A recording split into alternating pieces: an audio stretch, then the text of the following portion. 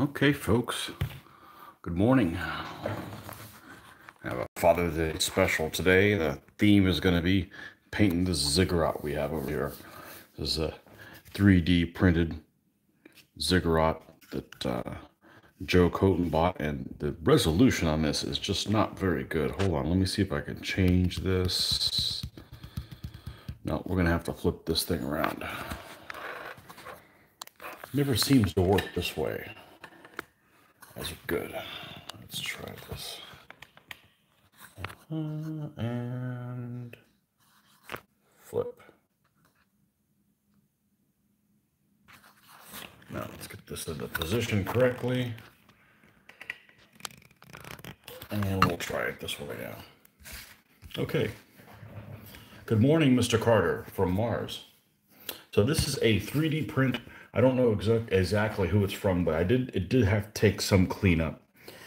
And the cleanup that it had is, and I'll show you guys one of the issues is, or I'll attempt to show you guys one of the issues on the cleanup is.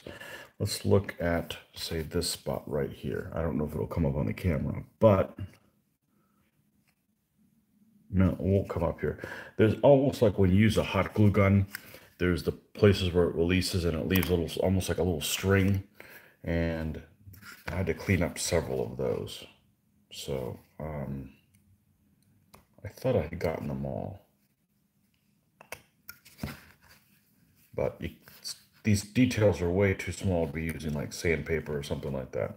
So as a matter of fact, the little crenellations here on the top is going to be, I couldn't cut into them. I used the back of the X-Acto knife and just pressed down to kind of free them of these extra little, almost like flashing that they have. So we need to get moving on this, because one of the things I wanted to do, I didn't get around to doing it a few days ago, was to go ahead and base this in black, and I didn't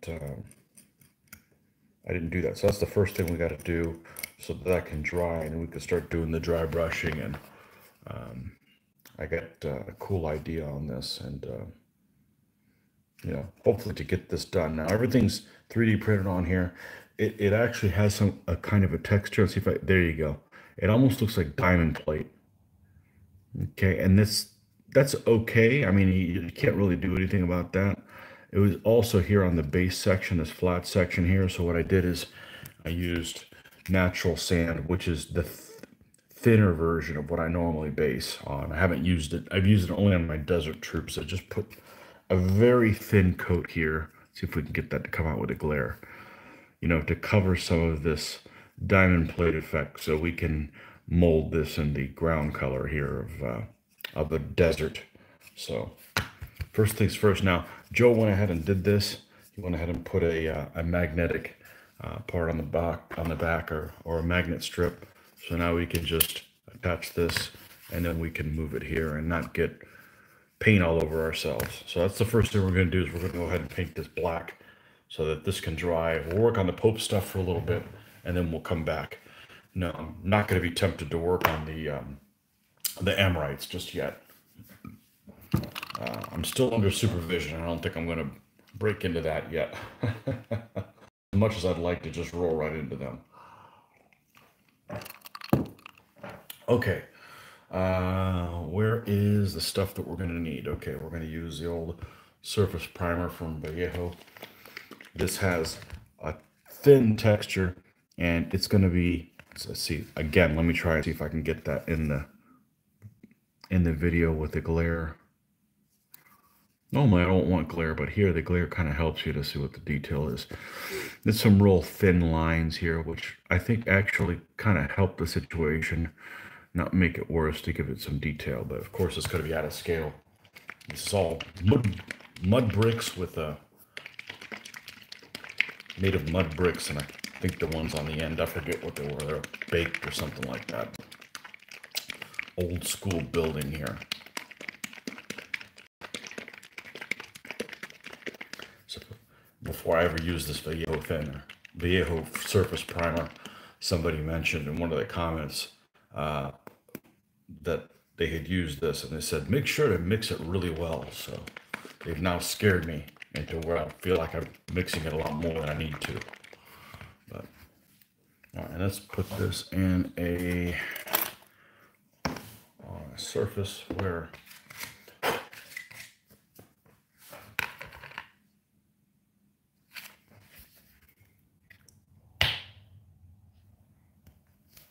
I didn't get any black on me yet.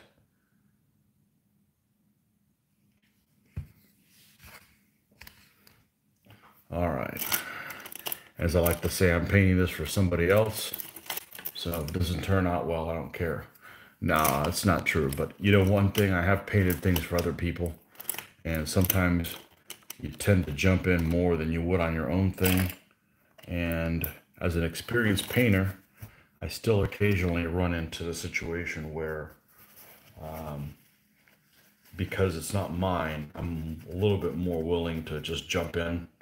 And that's, as an experienced painter, that's my biggest fear, so to speak, is you don't know what direction you're going to do, is you end up not doing anything. And so sometimes when you paint things for other people, it actually goes faster than if you were painting it for yourself. So, all right. So we're going to take some of this stuff right here and we're just going to spread it around. And this stuff is really good about getting in all the nooks and crannies. We're going to make sure we get that in there first. And this is going to dry for a little bit before we can mess with it. This may end up taking 2 coats of this.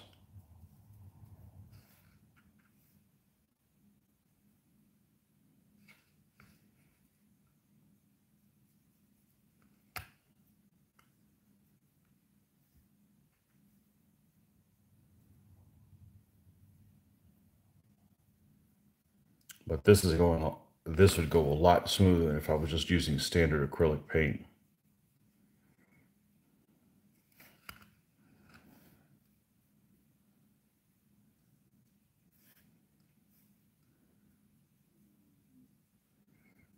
But Joe is supposedly coming tomorrow.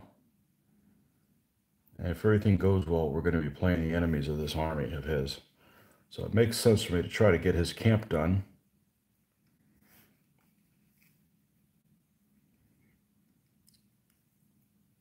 BUA camp. For him to be able to use it tomorrow. Makes sense to me anyways. All right, this may not actually work. Let's try something risky. You ready? Let's not do that.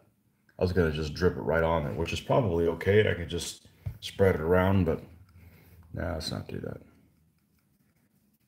No drinking today.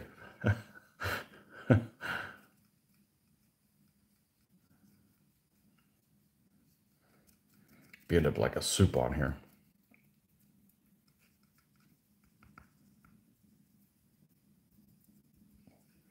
You know, you could spray paint this, but then the problem is you're not going to get it everywhere. So you're still going to have to come back and hand paint. And invariably, you're going to end up covering over some of the details. And I kind of like this texture to show, because I think it kind of works for it instead of against it. And I don't remember what the name of the... this is an Etsy seller where Joe got this. If you watch an unboxing video I did on my channel, there's a video there. I did the unboxing of some of his troops a couple of weeks ago, I believe. And you'll find the seller's name is mentioned on there if you guys are interested in something like this. I do not know because I did not purchase it. That was Joe's doing. But it did have quite a bit of flash, or those little furry, stringy things. So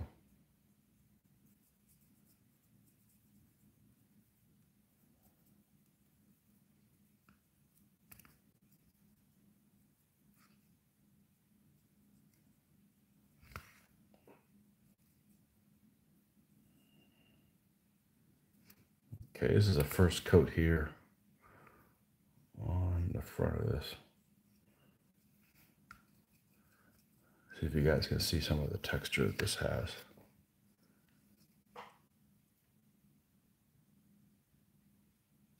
Huh? And let me go ahead and get, I didn't put the computer up here. And let's click on this.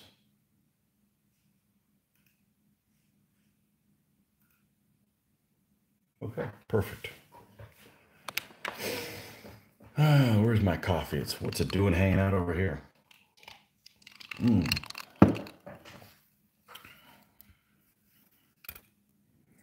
So normally I'm really good about not ordering things ahead of time before I need them, but as a friend of mine used to say, I got a wild hair up my ass and decided to get those Amorites. Mainly it was Joe's fault. He has those spearmen, those Amorite spearmen that look really cool. I wanted to paint them up, and found an interesting army in the first place. So maybe we can get these poke guys done soon, so we can start working on them.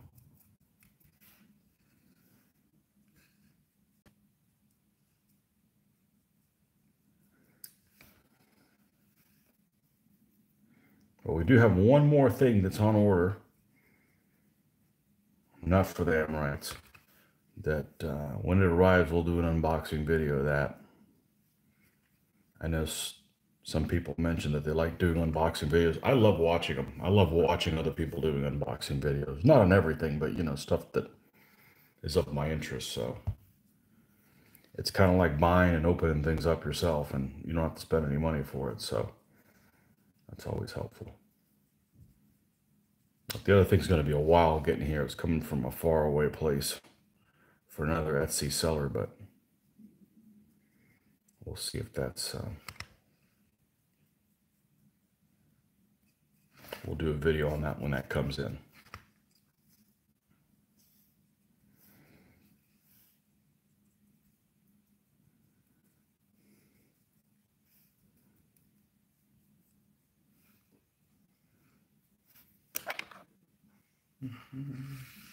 Good morning, Harvey.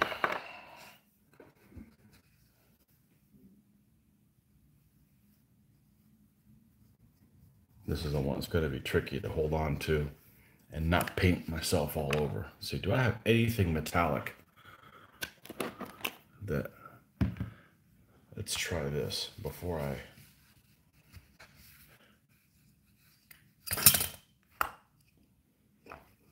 Yeah, there you go. Perfect. I don't want to get the stuff all over me, like I already just did some. It's water-based, but it's definitely harder to get off your fingers than regular paint. I don't know why, but it is.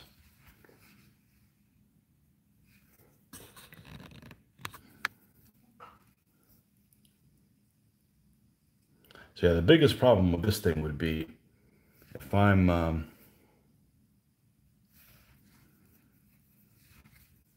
I'm painting this, I gotta water down this paint so much to be able to get in all these little crevices on the individual bricks that it's gonna leave all these spots that pop. And that's probably still gonna happen, but with this surface primer, it is a lot more thinned down and gets in all the places a lot better than even thinned down enamel paint. So it's got some kind of polyurethane type properties to it, and that's what the container says. So who knows if that's true, but it flows really, really well. So I'm really happy with it. I really haven't gotten an idea how durable it is. Ultimately, I don't need this to be very durable because I do seal all this stuff. And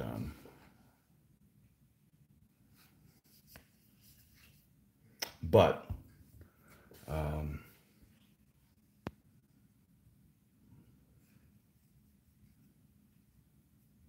I'm very happy with how it flows.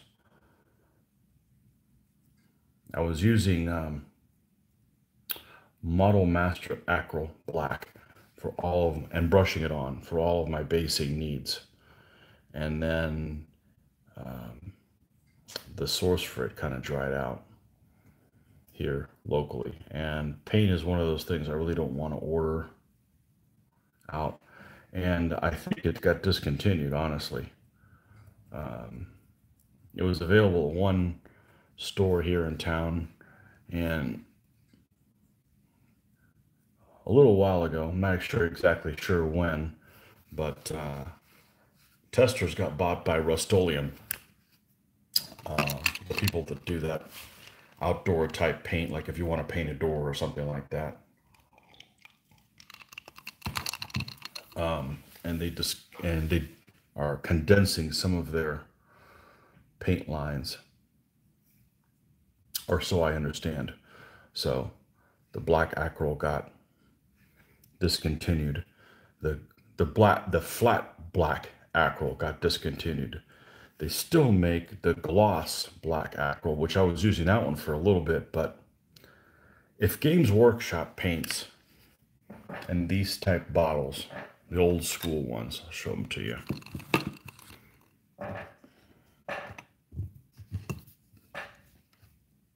If these paints win the award for best sealing type paint, because I've had some of these for like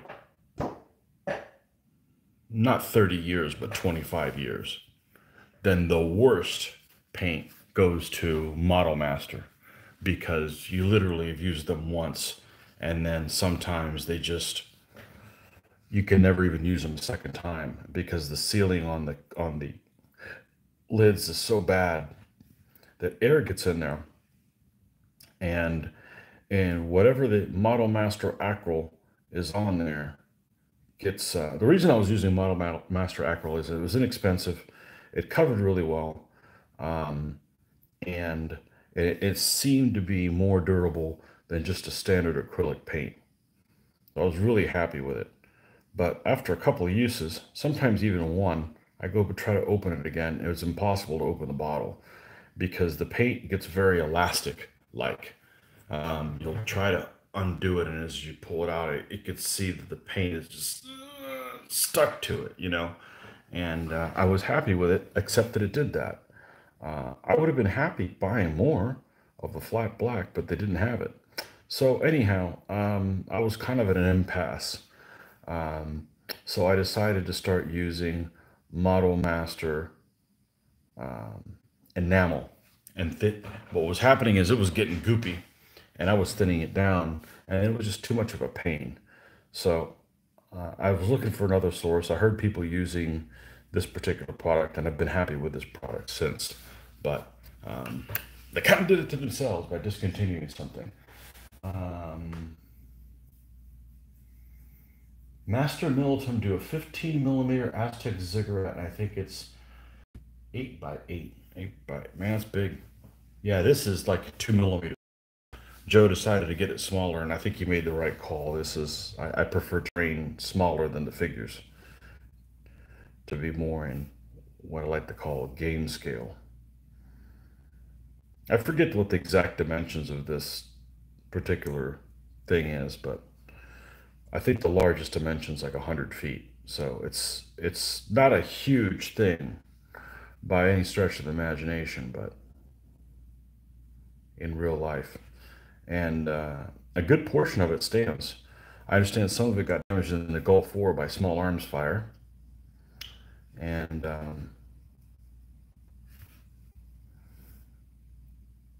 but the top section, I think everything, it's up to this level. Everything above here is just like it doesn't, not really existent, collapsed. It's mud bricks, or I think the ones on the end, I think it's all made of mud bricks, and the ones on the edges are like fired or extra baked or something like that. I forget what the terminology is. I read it and I was like, oh, okay, that's cool. But yeah, it still stands. It was not one of those things that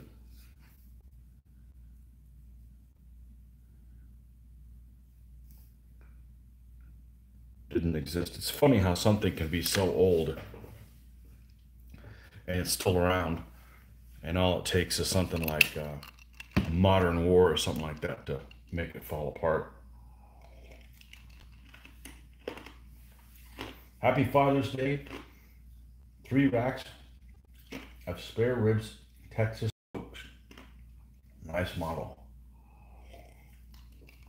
3 racks, that'd be plenty. Do you have to share those or? Nice. I like ribs. Ribs are.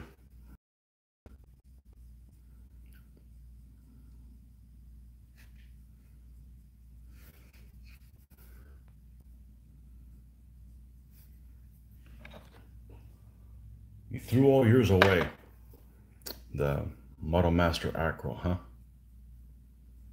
I think the worst paint of all time that I've ever encountered, and I haven't encountered it in a long time, but it still wins the award, is the old, remember the little Tester's bottles? Not those. Pactra. Pactra was like Tester's bottles, but now the bottle was plastic, and it was. I don't know if the inside of the bottle had ridges on it, but the outside of it certainly did. It was just god awful paint. Um, God awful paint. Pactra. Yeah. I'm sure there's worse paint than that, but the award for goes to that. I'll tell you what though, and I had this conversation with my daughter recently because she does do painting. She doesn't paint figures or anything like that. She does do like paints with watercolors and stuff like that, which I think is very unforgiving personally. But painting with watercolors are very unforgiving. Um, what's more important than what paint you use of what brush you use, because the brushes we had as kids, you know, those nylon ones that you'd get, what a piece of crap. I would take one of these. I would be fine painting, using old school paints, even like those testers and stuff, because I would always thin them. I could always thin them down, and just use like the brushes that are available now, instead of the stuff that those nylon brushes that they're shaped like this too. They flare out and you can't do anything with that. You can't do anything with that. But we were kids. What do we know? They still sell them. I went into Michael's or something like that a couple of weeks ago, and there was all these hobby products that are so bad that would just discourage people that would just get started in the hobby from continuing it probably. Horrible stuff. Like, why do you guys even make that? It's bad enough that they make the tester's glue still, the squeeze tube one, but those type of paints are just, I mean, those type of paint brushes are just unforgivable to be doing stuff like that.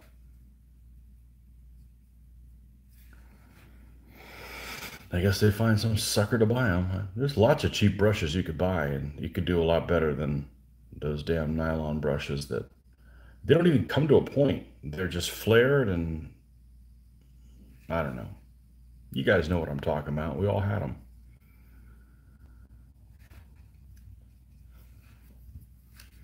Uh-oh. Let's see. Oh, nothing new. Just looked like it. Got to put my glasses on to read the comments that are over on the side. The stuff dries pretty quick, so we're gonna start dry brushing this as soon as we can. I want to get this done today, and I'm probably going to be able to paint till about 9, I'm guessing, which is about 3 hours. And I'd like to get this thing done today. I'd like to get it done on camera. I'm pretty sure I'll get it done today. It'd just be nice to get it done on camera.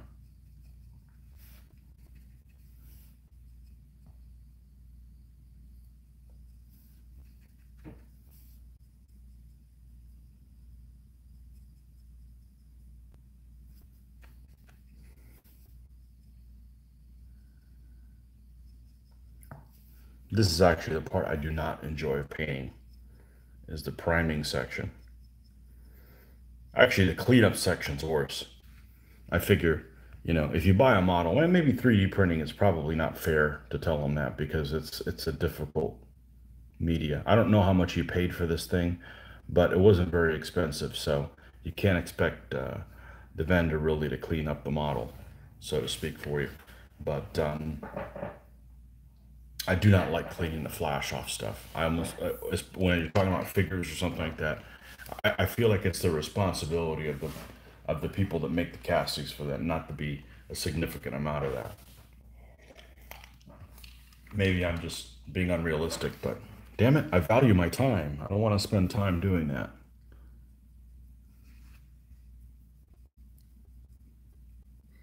And it's not fun.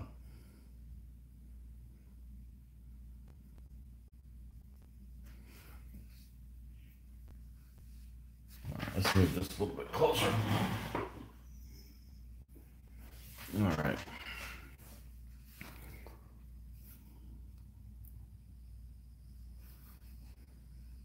Let's go ahead and put this in a position where I can see some of the glare off of it and see if we missed some spots, which of course they did, or they came in thinner than I may have wanted.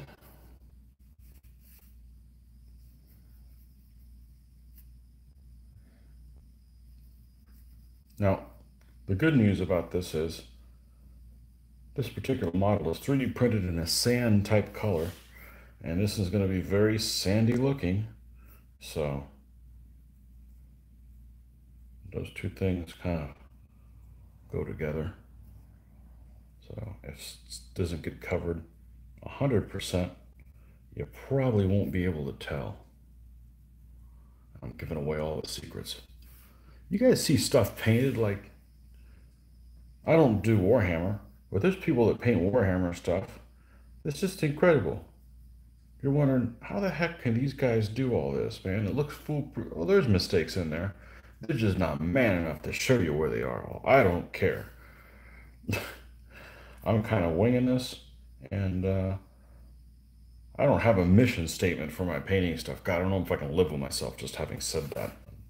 Dislike that term very much. But if it's anything, to encourage you guys to paint and see that I make mistakes and that I can fix them, and that at the end, it's not really a mistake at all because it can't be seen.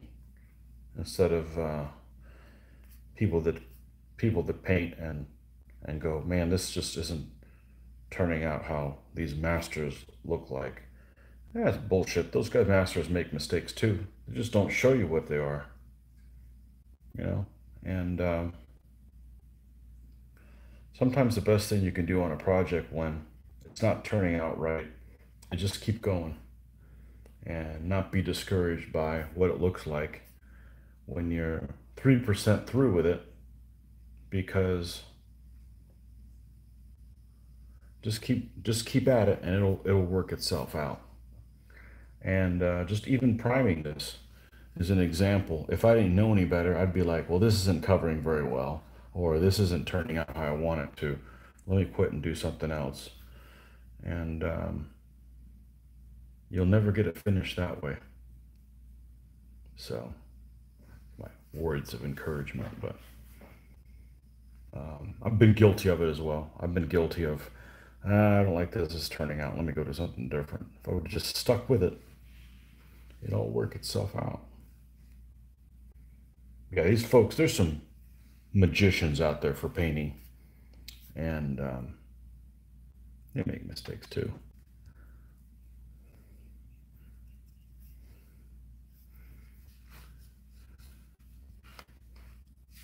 Let's see if we can see anything significant. The main thing is you want this edge here to make sure that you've got that cover. Now I may end up doing a dark wash on here to bring some of this detail out. I'm not sure yet.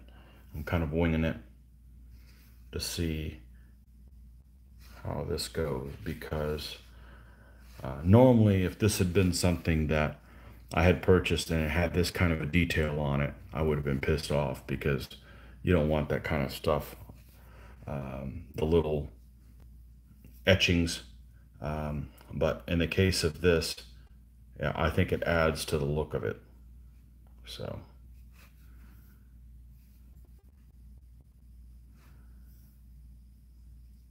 All right, I think we're going to need to set this off to the side for this to dry. Of course, now I poured too much. Well, it happens. Just like anything paint, you end up wasting more than you use. Even with a wet palette, it makes the situation better, but still, even with a wet palette. Well, let me see if I can get in here and get, this is a kind of a difficult place to get into. Flash on figures is responsibility of the vendor. Amen, brother. It's due to poor molds or poor quality when casting. Yeah, I mean, you clean them up, but it's like, it makes you, you know, it's like they're not doing their part. So a lot of companies I've noticed are going to, not a lot of companies, several companies are going to plastic figures. And well, some companies just do plastic figures, but some companies that did the other ones, the standard figures, are going to plastic figures. And I'm wondering if it's because, you know, as you use these lead molds, I still call them lead even though they're not made of lead, right? Right, China? You're not making things out of lead? I always call them lead because I'm old school. But, you know, after time, they wear out because they're some kind of a polyurethane type rubber mold or whatever, and they get worn out. But I have a feeling these plastic injection molding, the molds last a lot longer, and that might be why they're going to that.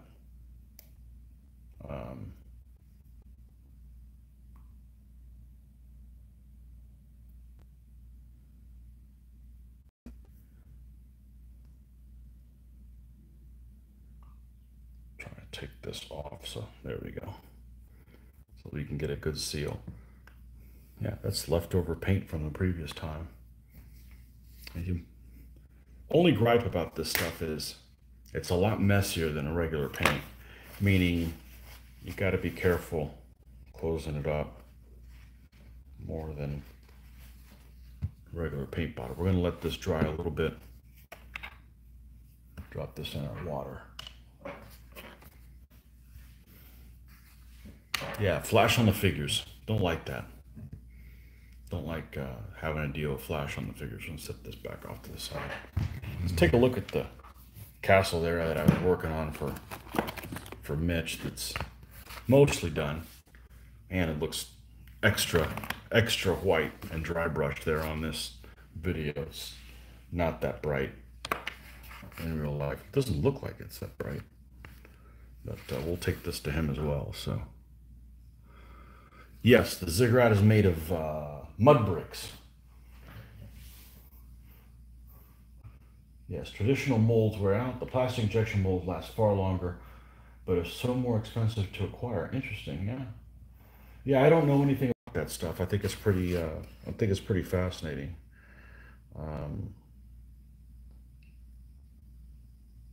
Anyhow, so this little castle's almost done. I think what I want to do is, instead of going back and painting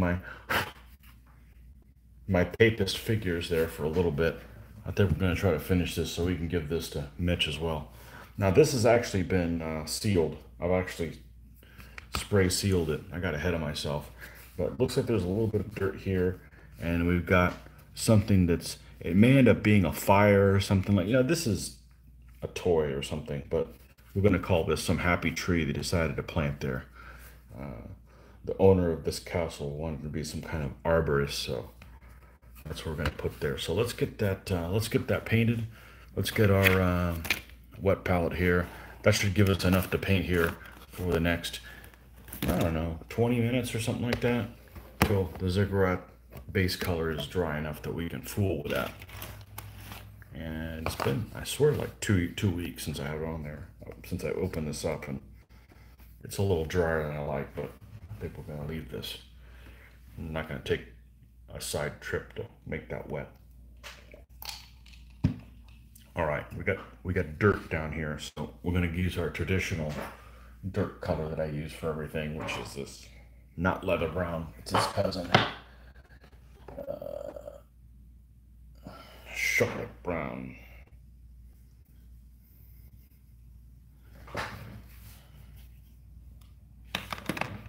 Chocolate brown.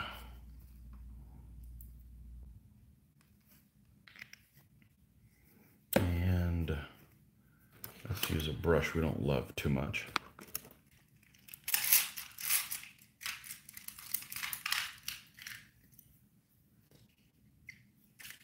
One that's not too expensive. Let's grab this. Oh, still some in there. Perfect.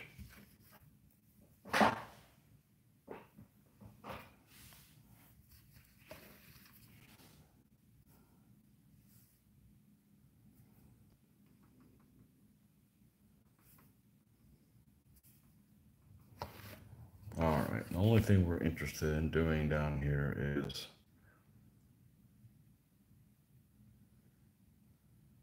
this area down here.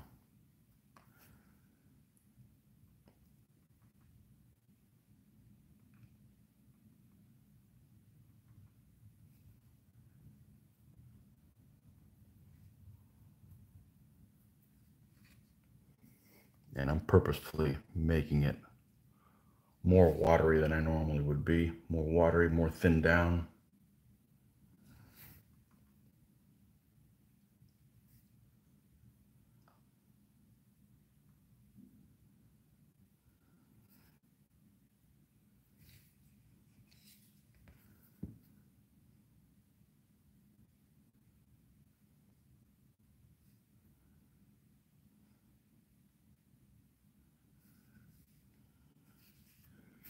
I think that's the only little bit of ground cover that there is on here.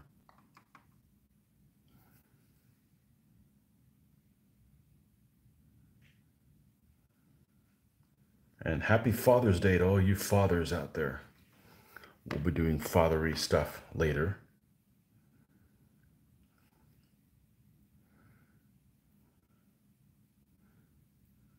Of course, you could just say, what do you want for Father's Day? I want you to leave me alone. I want to paint.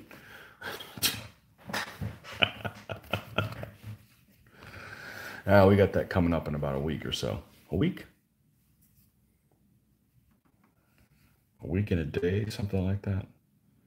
The last week of this month, I'm going to be playing Bachelor for a week. So we'll get a lot of painting in there, get some paint sessions. Hopefully get some cool stuff done.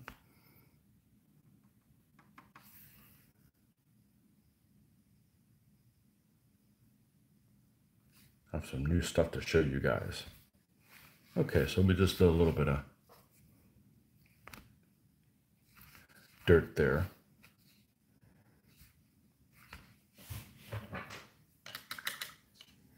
We're not gonna, this is not good. We're not gonna enter this in some museum of art, but we can do a lot better.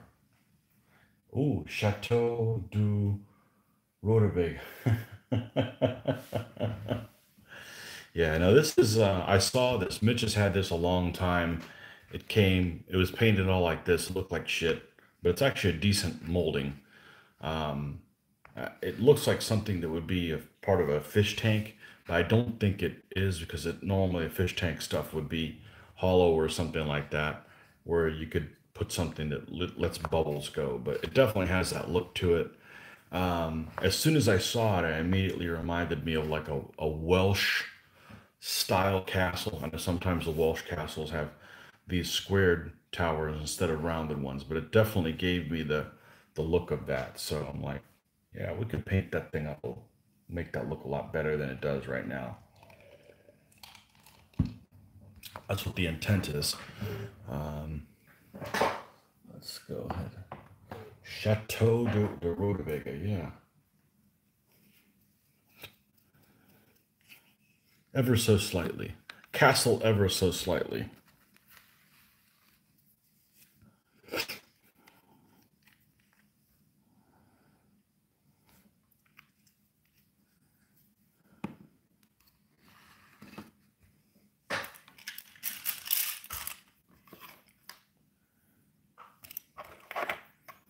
Actually, this should probably be called Schloss Harbach, because his heraldry has this potted plant.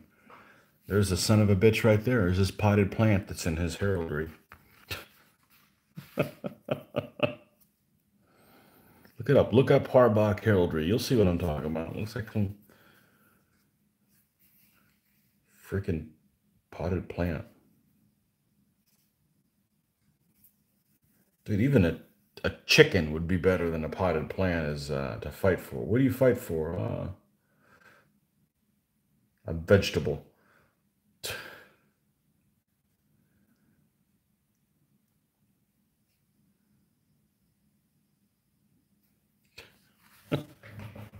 Vegetation. The angry gardener. There's a Bavarian spa town called Harbach. Yep.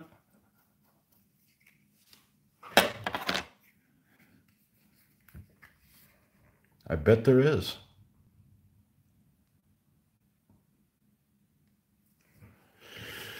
I bet there is.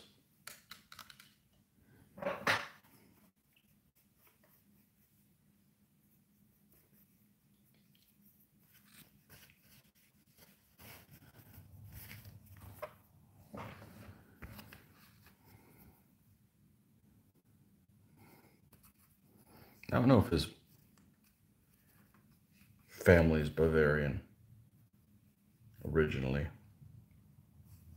I'm not sure he knows. See if I can ask him tomorrow. I'll ask him, hey, do you know what part of Germany your family's from? He'll say, yes. That's it. Doesn't know.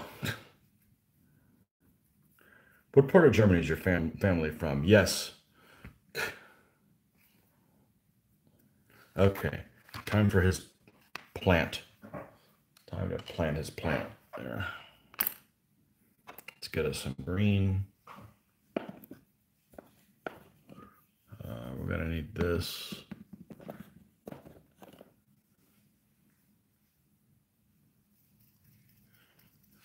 Gonna use this as a base. This is black green from Vallejo. Why aren't there any more German hobby products? Germans make precision stuff. They should be making some of these things. I don't know that I've come across anything hobby related that's made in Germany, and there's no reason for that.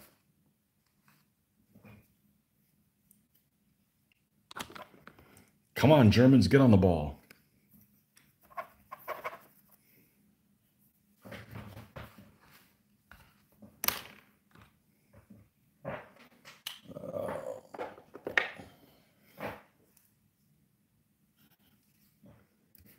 And French products, I've only come across, well, this thing. Model trains and scenery, that's right. Knock, right? Kibri. Man, I don't remember trains anymore. But Dad used to do them, and I don't remember all the Markling, right?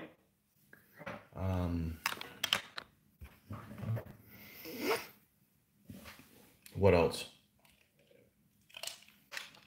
I'm probably missing another couple.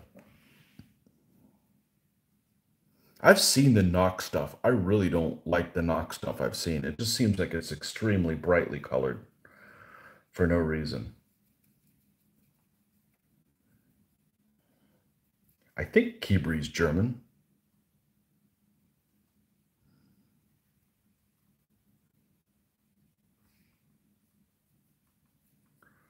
Roco mini tanks, those are from Austria. I remember it's my first catalog I saw that in the early 80s as a kid. And I was like, wow, this is super cool.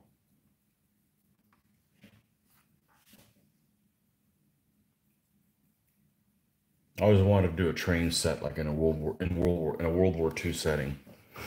You know, like German rail yard with some cars with taking some tanks to the front or something like that. But They don't have time for everything. So, model dinosaurs. Oh, I don't remember what the name of those things are. Yeah, they make precision stuff.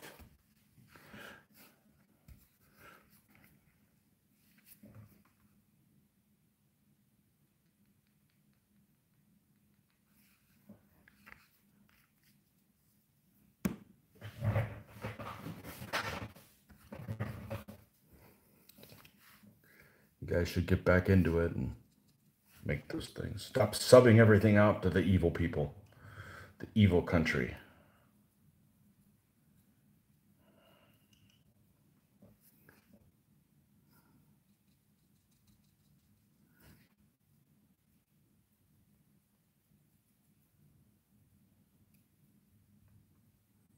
A little bit of this to lighten it up.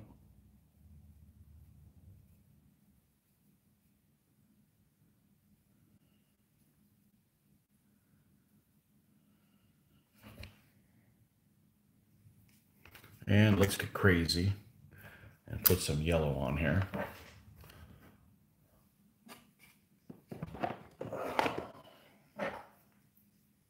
Schleich. Yeah, that's the name of those things. A lot of that stuff is really, really nice looking. Really, really nice looking. Schleich.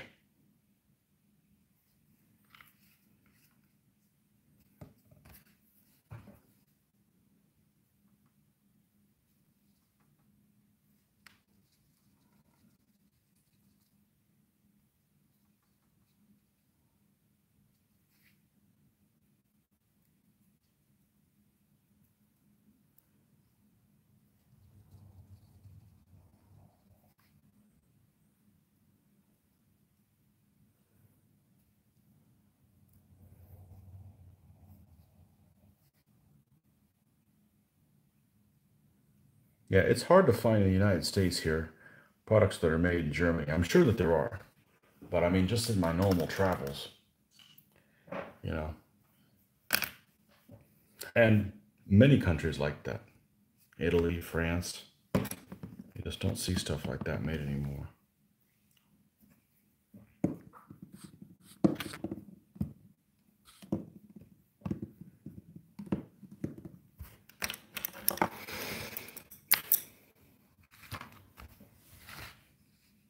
Okay, here's a happy little world's largest marijuana plant that he's keeping it for himself.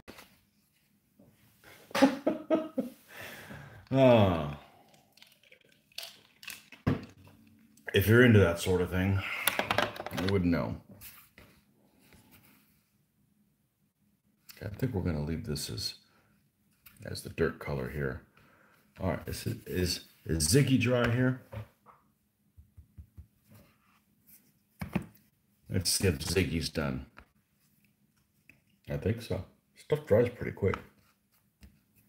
Excellent. That's what we're here for. We're here to do the Ziggurat, not some potted plant inside of a Schloss. Schloss Harbach. Yeah, it should be nicer to your neighbors so they don't destroy your castle like this, right? All right. You're putting battle flag transfers on hoplites at the moment. Oh, I didn't realize battle flag made stuff other than flags. That's cool. Transfers, huh? Hoplites. Okay, so I need to paint this the base color first. All right, we're not going to need a wet palette because if anything, we're going to want this paint drier than not. So I'm thinking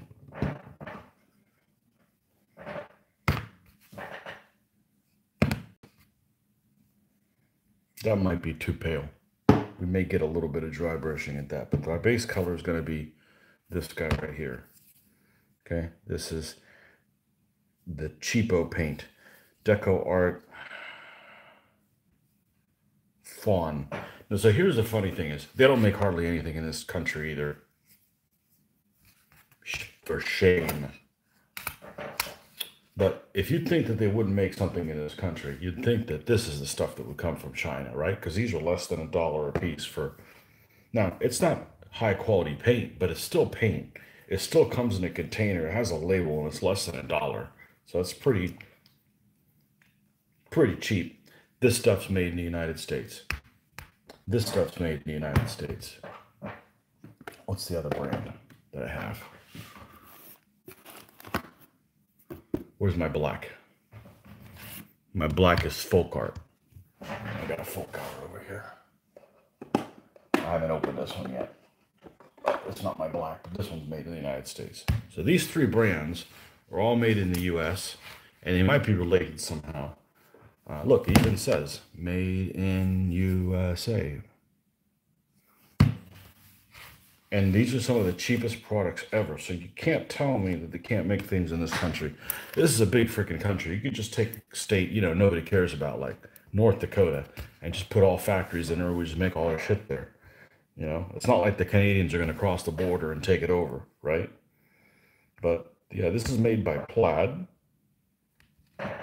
This is also Plaid. So Plaid must be like a main company. They do make brushes and stuff like that. Of course, those brushes are not made in the United States, but Norcross, Georgia. That's not far from here. Also Norcross, Georgia. And then these guys are made in Kentucky, I think. Yeah, Stamford, Kentucky. So they can make cheap products that people will buy in this country. So there's no reason why you need to be subbing stuff out halfway across the world to a dictator to buy your stuff there. Seems like every one of my paint sessions involves the don't buy shit from China. Oh well. Once everybody finally gets it, maybe I'll get off my soapbox, but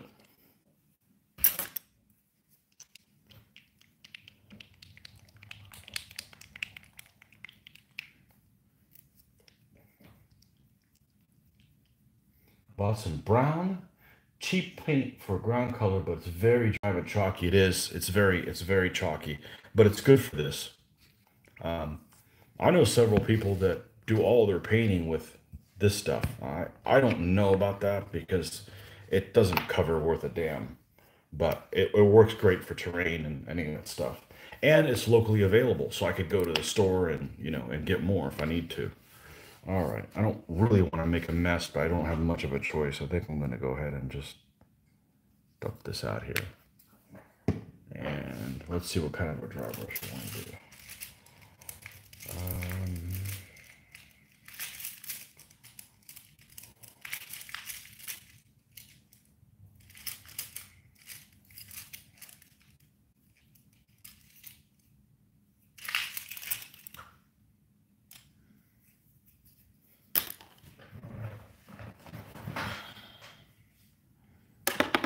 All right.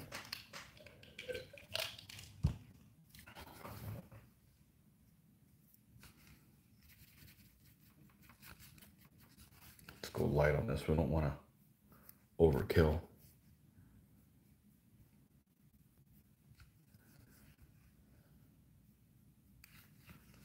Let's see what we're dealing with here.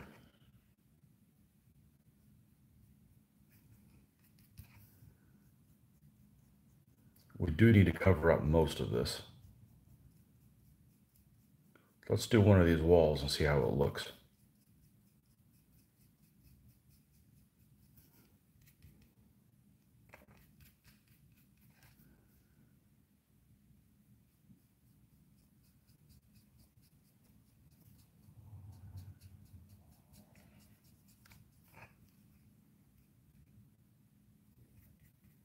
Iraqi sand for the win. Well, if that's really the Iraqi color, yeah. Yeah, the final color will be something like Iraqi sand for sure.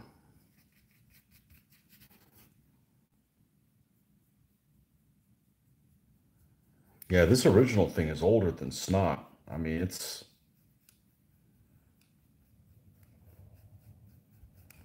is like built like, I think this thing's older than the pyramids.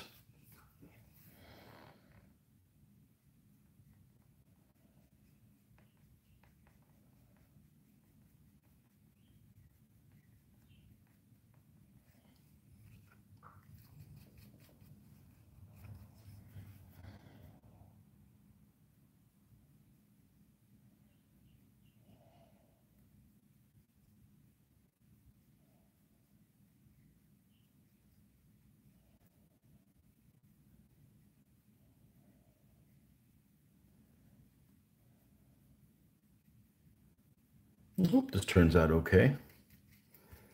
It's not for me, but I get to see it all the time. I have a hard time painting something and then, now see, I would be discouraged if I had been doing this a while ago and I go, man, that just doesn't turn out very well. But I know that it's going to have other coats and it'll end up balancing itself out. But this is one of those things that if 20 years ago, if I would have done this, I would just like stop. Like, this isn't going to turn out. I'd go do something else. But you just got to stick with it. It'll even itself out because there's going to be at least two more colors on top of it. You can't have a whole lot of this black showing through because the whole thing would look really dark. So I'm end up looking for, see how it is over here, covered like this section here. That's what I'm looking to aim for the whole thing being, looking kind of like this consistency, and then we can bring it up. You know, there's a little bit of black showing, but not a ton. That's at least what I'm looking at doing. So I don't know if using the square brush helps any at all, but I think it's very difficult to find a use for these square brushes, and I figure if I can't use it for this, I don't know what the hell I'm going to use it for. Because they don't give you as good a control as a standard brush. So we're going to try to do the whole one edge, one side here of this that we can see, and then turn it sideways, and then go from there.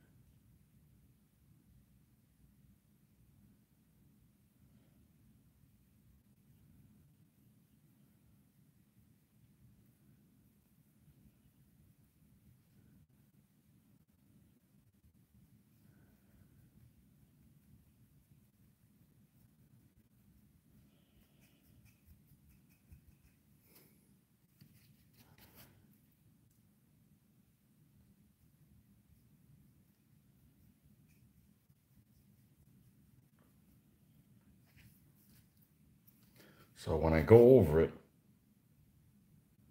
the area that I've already had it, see if I can show you. So this has just like almost one coat, and here it has a second one. So it's going to have more of a sandstone look. I think it'll turn out just fine. Because some of the black is going to get covered over, and that's fine. The black is just mainly there to, if there's some kind of a crevice that you kind of miss, then it'll end up being that color.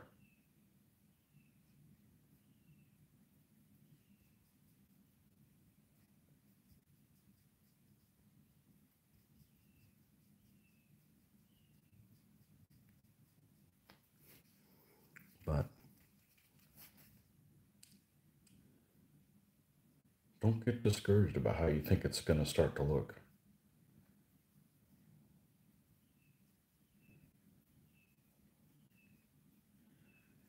I'm going to try to paint up and down so that if there's any kind of streaking or whatever, it kind of works with it. But this is extremely mindless.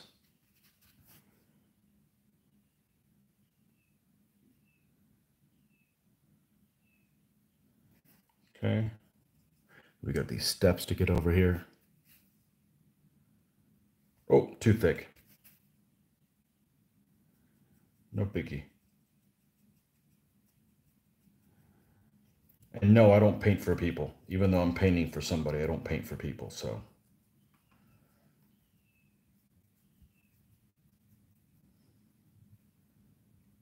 Joe actually said, hey, I got this thing. I want you to paint it for me. I'm like, okay, sounds fun.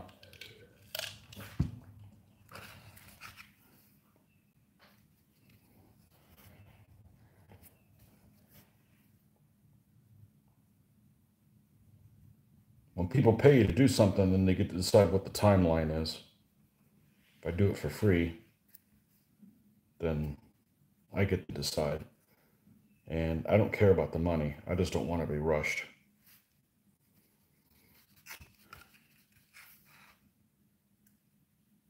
But it's got to be something that I'm going to find interesting. And we'll do all the walkways later, but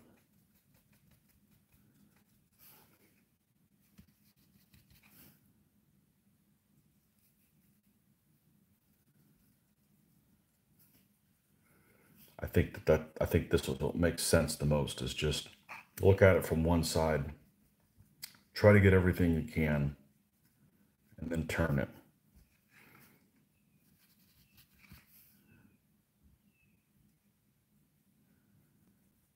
All right, let's show you guys a side view so you can kind of see what I'm seeing. And keep in mind what you're seeing in this camera may not exactly be the correct color representation. I've seen that happen before. There you go. So from this to this. That's why I see you got some spots here that don't have complete coverage. You won't be able to tell by the time you're done with this. And this is just one color. We're going to have, you know, at least 2 more colors on top of this to bring out the details and stuff like that. So, all right, coffee break.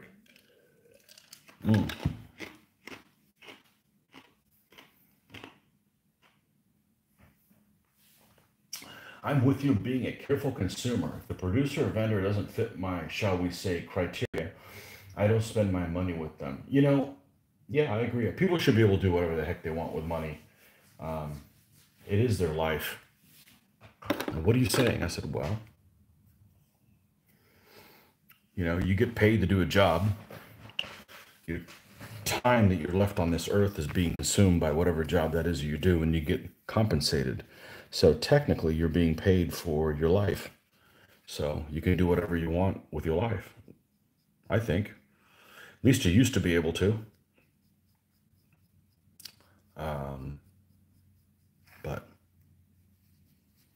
I'd rather not spend my money on with people that are out to get us.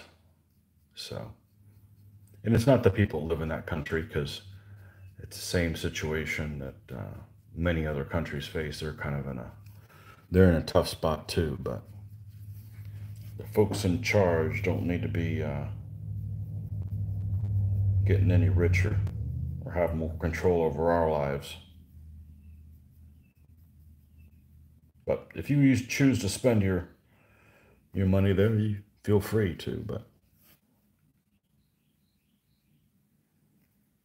other than not, give them any more power.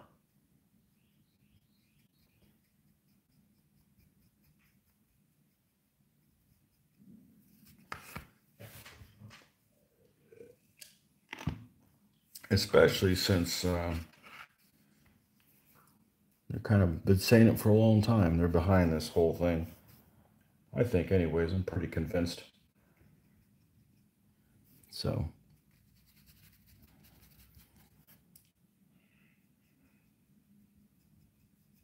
we'll see if history shows that to be true or not.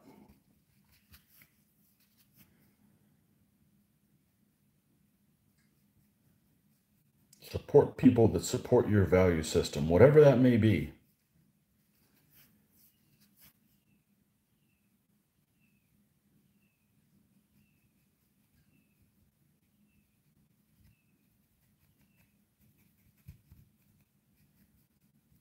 All right.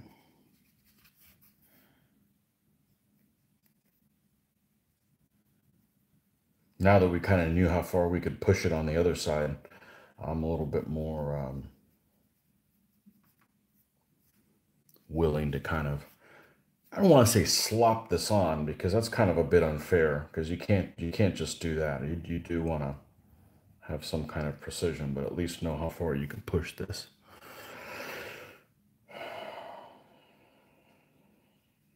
I got lots of people that live in that country that we're talking about that I communicate with, and they've been mum. I don't blame them. They got a gun pointed at their head. I get it. I understand how that is, but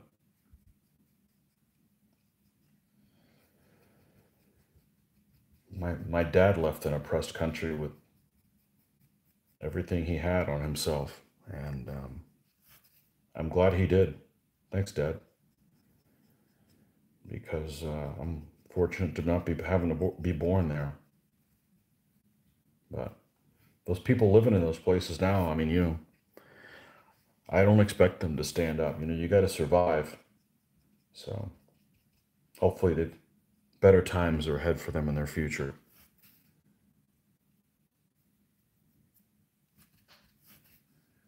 I don't know, was the UK going to give those folks citizenship if they wanted? I forgot. I don't really watch the news, so, you know, I know several people that are in this hobby from the ex-Crown Colony, and wargaming is pretty big there. So,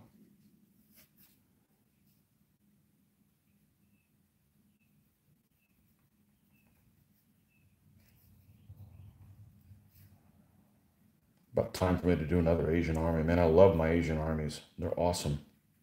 Cool history, really cool history that's not known about or forgotten about or ignored in the West.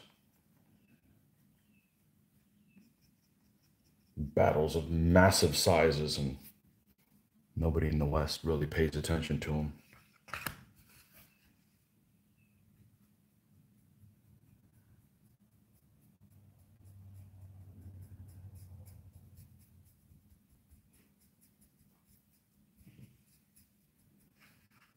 Okay, let's see. Did we get everything from this angle?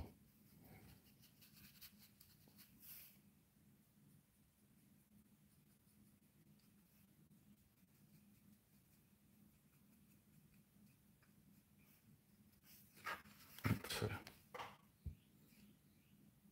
Okay, and then we got the opposite side here. Let's do this one and the other one.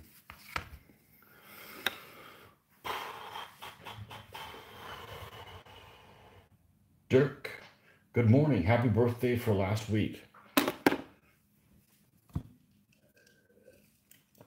Thank you, Dirk. Doesn't feel like it was my birthday. I don't know what it's supposed to feel like. But I know last year I swore I wasn't going to work on my birthday again. I didn't. So this year it landed, my birthday landed on a Friday. Next year it lands on a Saturday. Following year lands on a Sunday. So I'm pretty sure the next 3 years I'm not going to work on my birthday. But, it was annoying the previous year. Like, oh, happy birthday. How's your day going? It sucks. I'm at work. So I was like, well, we're going to make sure we don't do that, especially since it's a big one this year, so they tell me. I keep saying that because I don't feel like the age I supposedly am.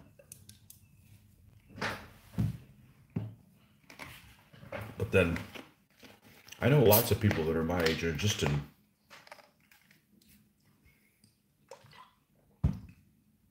seem really old. Not me. I play with toys and it keeps me young. Hey, there's some truth to that.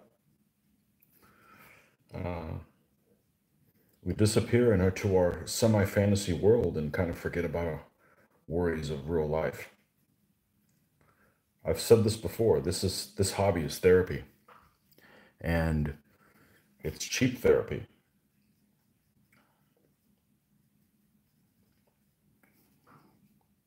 So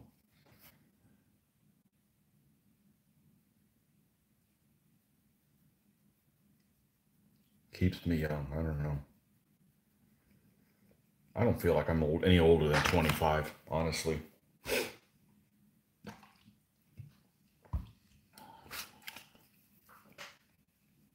5 years ago, my vision kind of took a turn.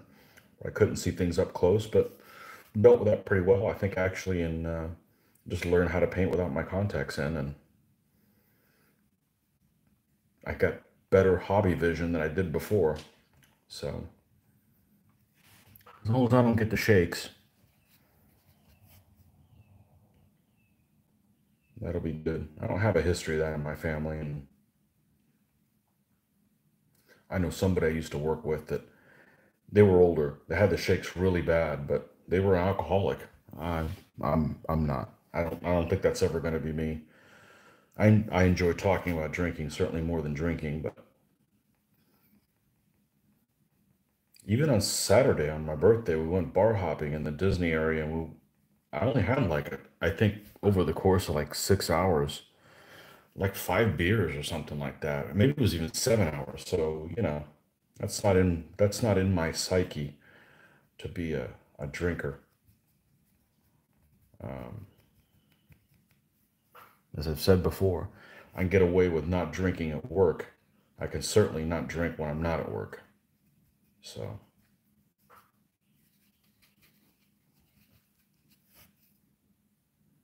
think somewhere I read that you shouldn't have more than one drink a day or something like that for males. Like, yeah, I average less than that. I mean, well, when I have a drink, it's more than one, but I'll go like 2 weeks and not drink. History of China is a new topic for the West. Only publicized in the last 40 years, we're still discovering new ideas about the Middle East. Yeah, both of those areas, the biggest problem is the script. If it was something like, say, the Turks, who were intelligent enough to adopt our alphabet, people can write in their native language, but you gotta go with the freaking alphabet that most of the world uses so that we can share that information with each other. It's not about everybody speaking English, but I don't speak German, but if I could figure things out if I needed to, just because it's the same letters and you could just play the recognize game. You can't do that with the Chinese characters or Japanese characters or Russian or the Arabic characters. You gotta let's get out of the Stone Age and use the normal alphabet, folks. Yeah, that's just that's the biggest problem. It's super interesting. I love the history of the Middle East and the Far East and that kind of stuff. Far East. I wonder if did they consider us the Far West? Ah, it's fascinating.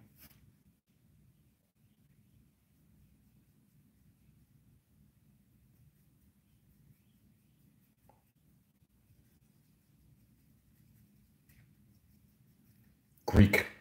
Man, I mean the Greek characters look really cool, but I don't know what the hell they're saying. You know,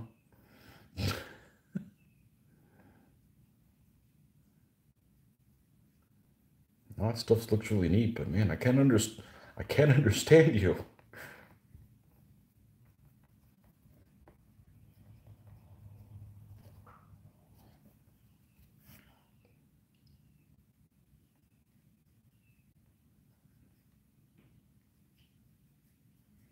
Let's see how we did on this side.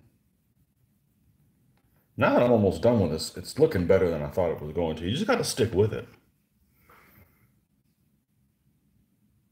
And this is just one coat.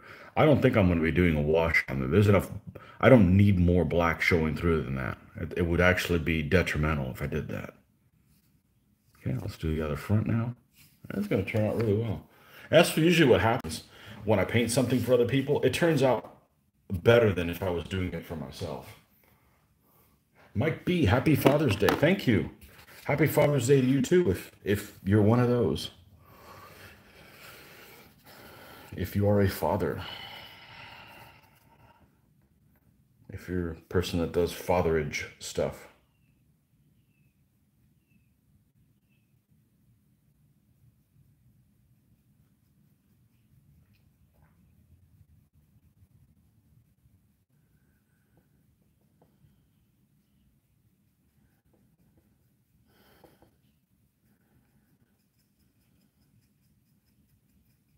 Yeah, I won't be going fishing today. I'm not one of those people. I'm not a fisherman. Certainly not freshwater. Look, I'm a saltwater person.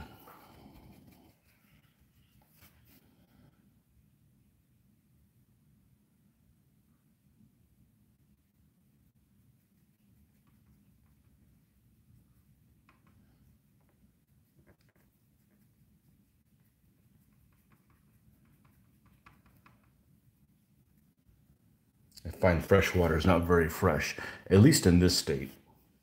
I know that places that are like maybe a place like Switzerland or something like that, where you've got you got all that good water that comes down from the mountains and melting snow and all that is nice. But here, our water comes from a freaking swamp. You don't want to get in it. I mean, yeah, we got springs, but man, they're cold. That's too cold. I'm a saltwater person.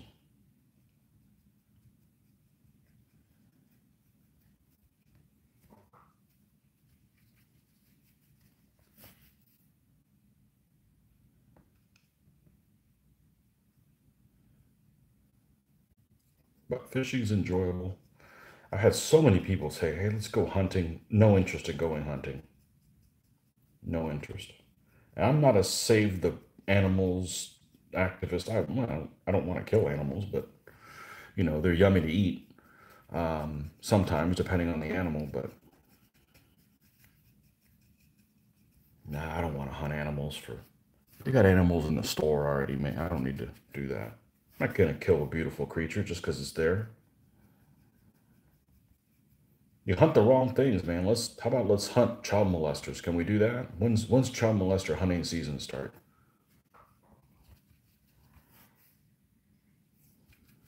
Why I gotta kill a beautiful deer?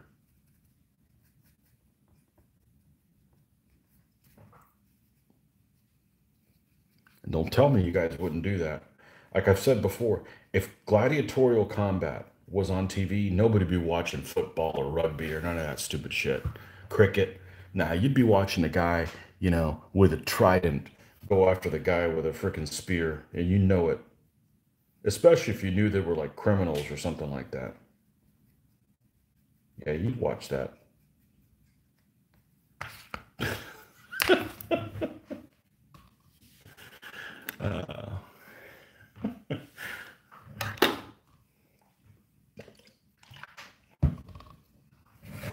All right, let's see how we did on this one. Now we need to do some more on here.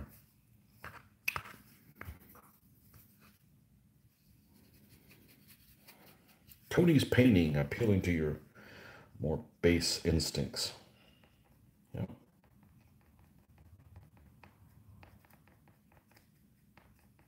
People playing with a ball. Who cares?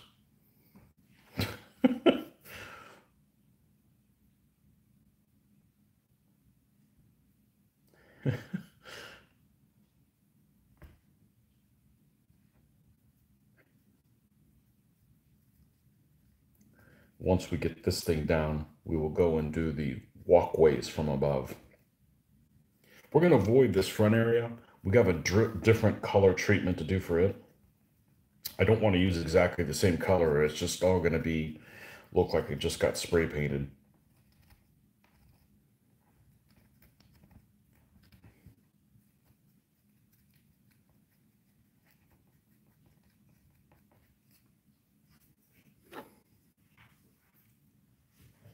He built a camp from a 15mm Scots Irish and decided to model a dolmen stone tomb like Pulnabrone.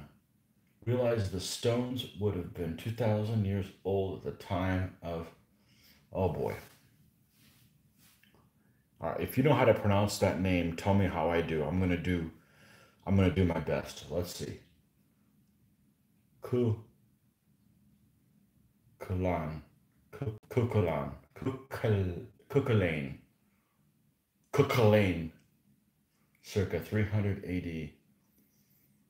Yeah, stones are. Oh, that's one of those names though that has multiple spellings, isn't it? Kukulane. Kukulane. The way you spelled it looks like it'd be Kukulane.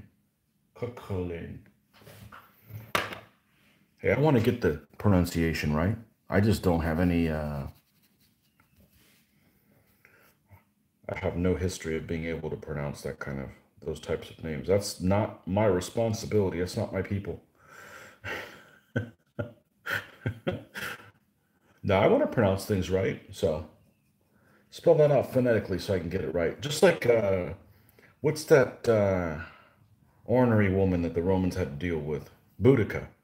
Is it Boudica? Boudicea?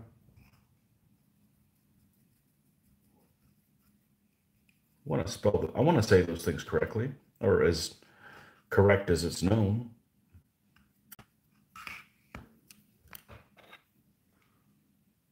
Coo. Okay, coo. I assume it's coo. Coo. Coo. All right, I gotta get closer so I can see. Coo. Kalane. Cookalane. Cookalane. That guy's crazy. What's wrong with these Cookalane? Is he the guy that I have a picture in one of my books? Let's see. Good old Angus McBride. Died way too soon. Loved his artwork. Let's see. I believe he's under my Celtic Warrior books by Tim Newark. I picked this up used. I believe he is. I believe this is. There's a picture of him running with a dog. All right, let's see. We got phonetic spelling. Cuchulainn. Cuchulainn. Cuchulainn. Coo, hound of Cuchulainn. He was a smith. Cool.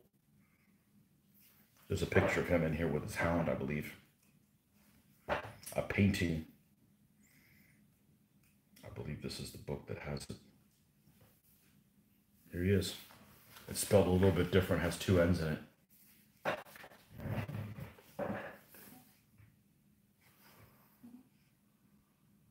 Nice.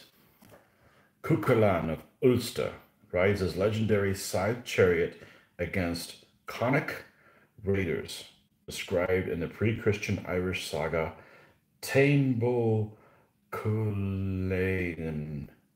Oh boy. Oh, he has a side chariot. Oh, he's even has pointy things down here. Ooh. Cool stuff. Scots Irish. One of the guys has one of those. I think Luke has it. I've played that army and I've kicked ass with it big time. So I do well with anything Irish when I'm at the helm, whatever that means. Closet Irishman.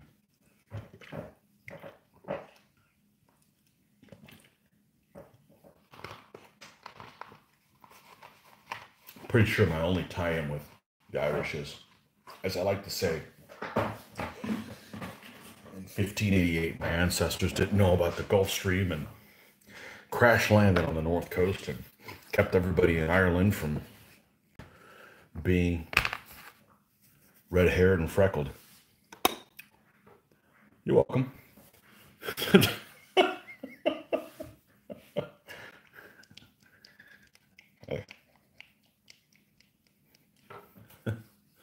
Not that I have a problem with redheads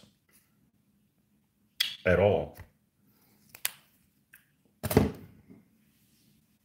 As a boy, the fellow killed a huge dog, so became the guard of the household, hence the name. He was the hound's replacement.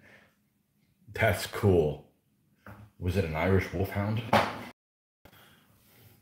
wasn't O'Doggo, was it? Don't mess with O'Doggo, man. He kicks ass for me. I can't wait to do my pre-feudal Scots, so I could have the same kind of a relationship with them as well. Although, you know what? I'm not going to jump out. One of those things that I talked about, the first army that I won a tournament with was my Koreans. And I kept talking about, man, now I need to have a celebratory Korean meal. And I never got around to doing that. It was like in 2006. I don't think I've ever been to a Korean place. I haven't avoided it. Just really didn't even have a chance. But it's not like there's that many of them.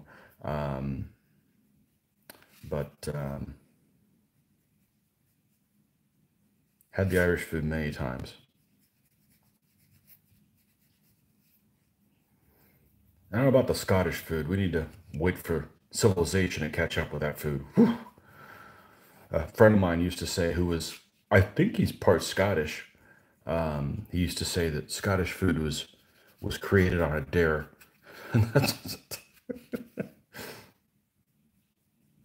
Yeah, a little bit of that. If I want Scottish food, I'll have McDonald's. Oh, I know it won't kill me.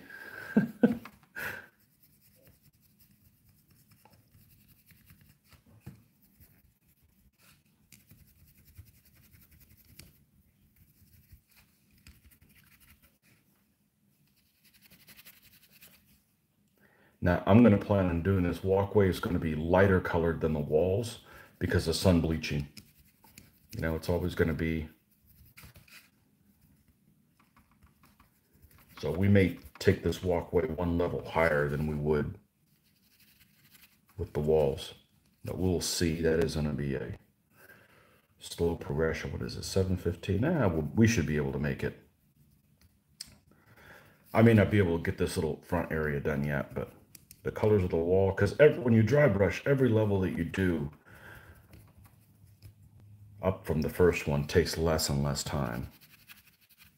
So that's at least been my experience with that.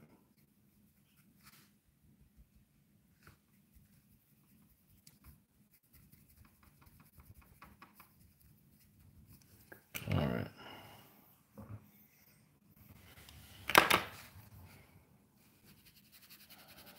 We're gonna have to pour ourselves some more coffee here. So you know we're gonna go ahead and do that. Be right back.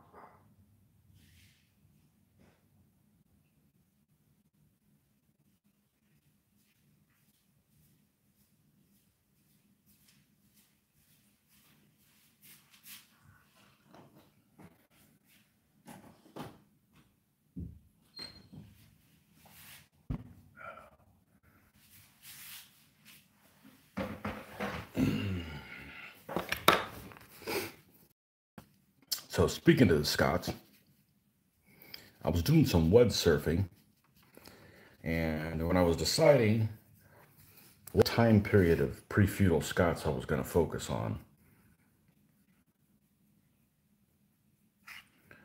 I probably am going to do during the period of a king called Duncan. I don't remember what his name is. Canmore? I want to believe it's Duncan Canmore. And I was surfing around, and they make a scotch that's called Duncan Canmore. And I don't know if it's any good, but I thought that was hilarious. But it's not available in the States, so that would be pretty freaking cool to drink something that's named after the guy's army that I'm doing. That's the kind of stuff I get into. So, but that's not available in the States. So it might be just rubbish anyways. So who knows? How bad could it be, right?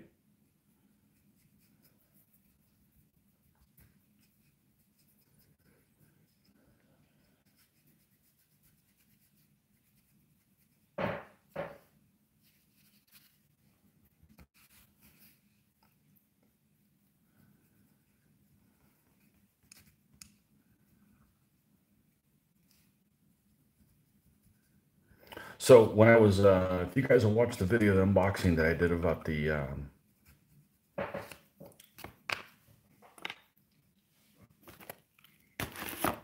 guys right here, lamb rice. That's right. I just got these guys here. I couldn't get the army pack from Essex because the shipping that Essex has done now to the States has been, I think their minimum would have been like 15 pounds. And who knows how long it would have taken. It might have been more than 15 pounds. So something happened. I don't know what the hell happened between shipping in the United States and England. And the UK, sorry. I don't know if I do that a lot. I don't know if I say England and I don't mean, I don't, honestly, I don't use Great Britain. I sometimes say England when I mean the whole thing. Obviously, I know what the difference is, but Great Britain is one of those I don't use. I don't use that terminology. I usually say England or United Kingdom. The UK is what I like to call it. But anyways, the shipping between the UK and the United States is just ridiculous.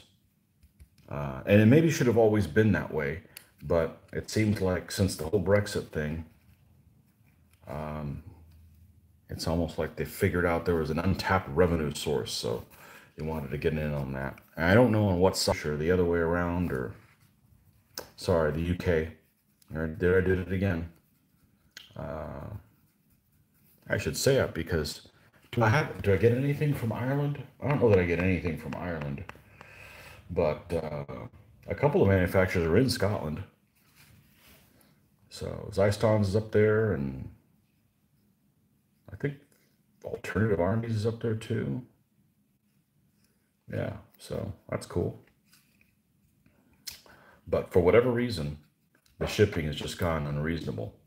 Maybe it was too cheap before, because literally the shipping cost really similar to what it was between us here in the US. And then all of a sudden it just got stupid. There was only one place in the United Kingdom that the shipping was stupid. That's always been since I've ordered with them, and that was Donington. Donington, the shipping was just absurd. It didn't keep me from ordering from them, but everywhere else was very comparable to United States shipping. But about a year ago, it just got stupid. So,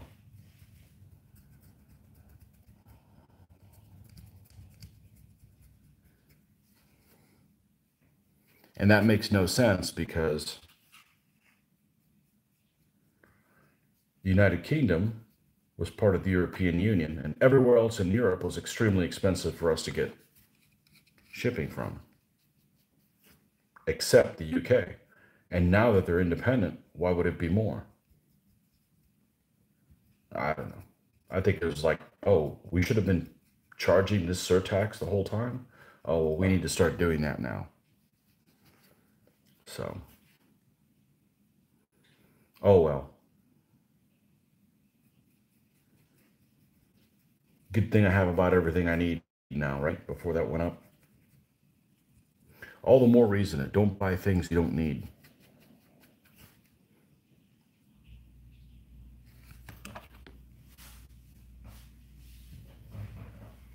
Museum charged me 15 quid inland. That seems a lot. Maybe it's the postal service.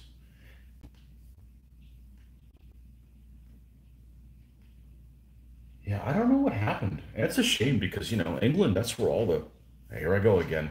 The United Kingdom is where all the toys come from, with the exception of a couple of manufacturers. In the stuff that I do. Duncan Canmore's camp would be a wooden hill. What? There are remains of his camp on a hill in Burnham Wood and taste wooden wooded a wooded hill. Okay. Maybe we can do that with his flag or something like that. Rather than Brexit, I think it was a reciprocal move when USPS put the international rates up. Well, I'm a proud member of this country. I'm never going to take the side of USPS. They suck. I call them the United States Postal Disservice. They're profound liars. They'll tell you something's coming on one day and it doesn't arrive until 2 days later, and I'll get my blood pressure up just talking about those sons of bitches. Meanwhile, Amazon delivers a day earlier than they say they're going to. And UPS leaves things at your door, and the Postal Service just sucks. Well, you know why? Monopoly. Monopolies suck, folks. I don't care what it is. Competition keeps us all honest. So,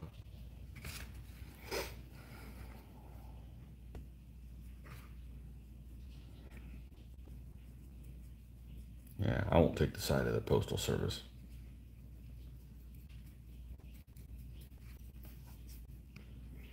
And they drive around the neighborhood like a maniac and got bad attitudes. Shall I continue?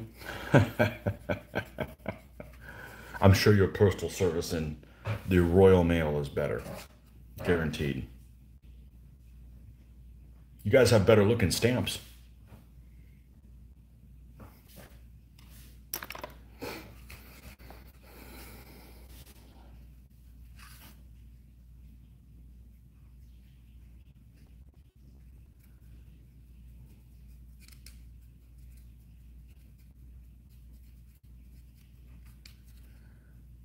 Okay, I think we're just about done with this color. Let's go around this, see if I missed any glaring spots. It's not like I couldn't go back.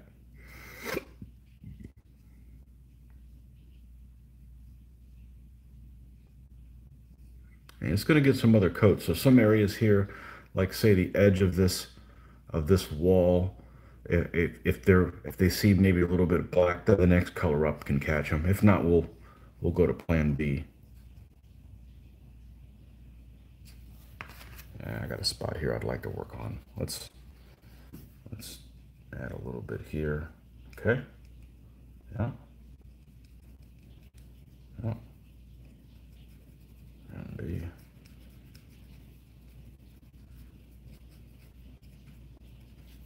Is it raining? Well, no mowing on Father's Day. Damn it. That sucks. Wasn't that I was looking forward to mowing the lawn. It's just a lot easier to do it on the weekend than try to work it in during the week. Shipping charges to and from the US UK have been increasing since 2019. USPS were made to increase charges to make imports less attractive. US UK postage has always been high.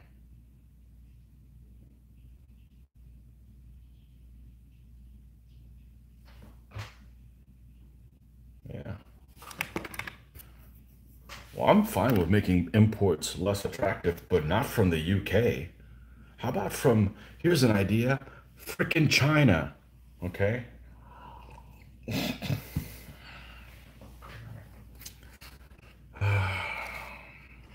When are, when are all us free countries going to unite?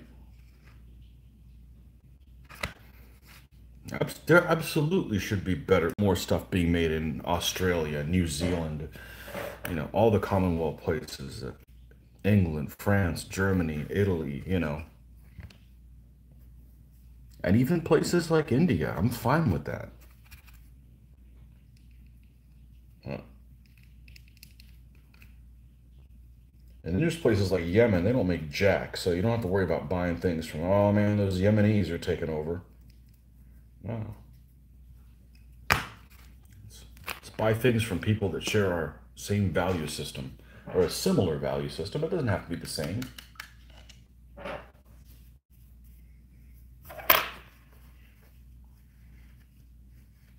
All right. Channel, I'm sure, is banned in China. Oh well.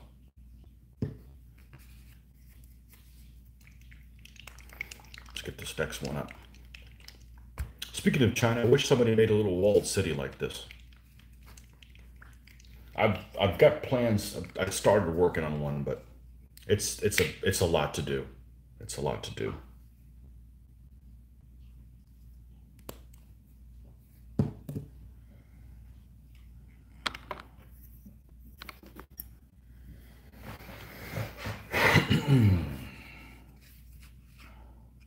All right. Uh-oh. It's kind of watery. This is really watery. Why is this one? I mean, it is a different brand. All right, let's.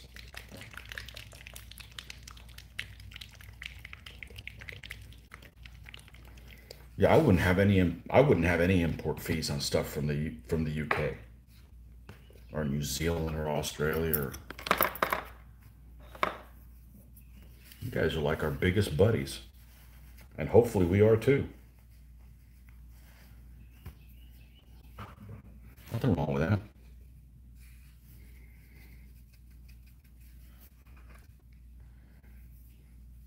This may be too watery to use. We're gonna have to test this on a small portion over here.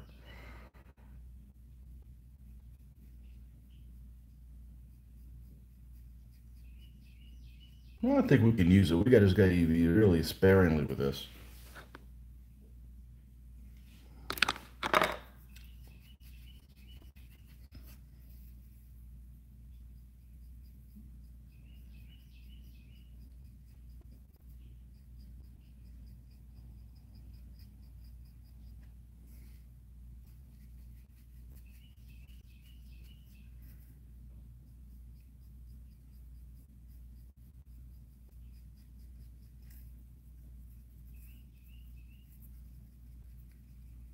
We're just going to go around it the same way we did here.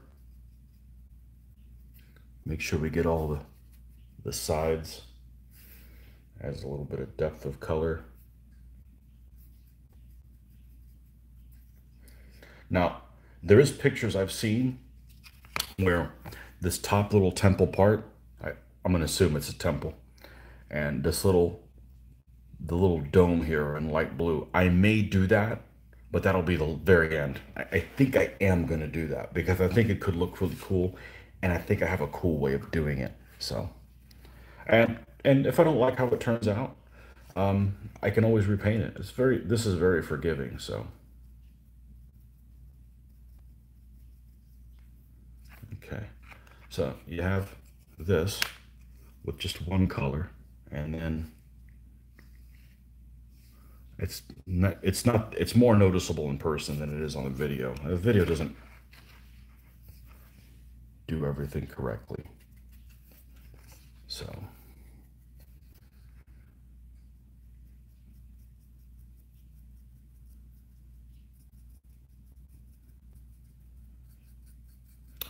I gotta remember I gotta try something out today. My wife gave me for my birthday. She gave me a little light box, an expensive little collapsible little light box. She heard me bitching about not taking pictures, good pictures, and I'll admit I've been really frustrated as of late that I can't. I'll take pictures of the stuff I've done, and it just doesn't look like it should, and it's frustrating. So maybe we can improve that a little bit.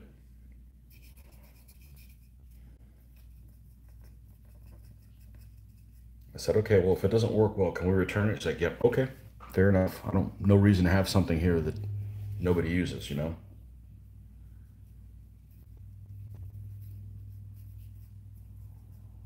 We'll see. We're going to try that. We're going to try that today. Maybe get some good pictures of my Russians. And a lot of it may be this light here. It's just so powerful. And I'm not griping about this light, but it's kind of overkill. It's kind of like using a sledgehammer maybe to kill a roach. Too powerful for what it's supposed to do, and it just blinds.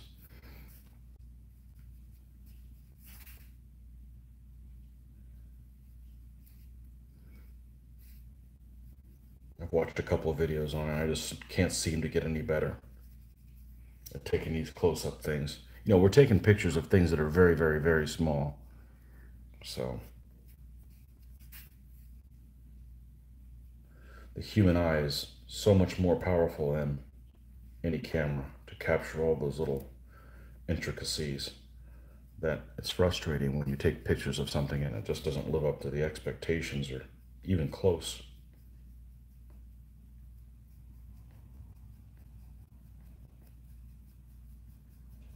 This color, I think I'm going to skip on the walkway.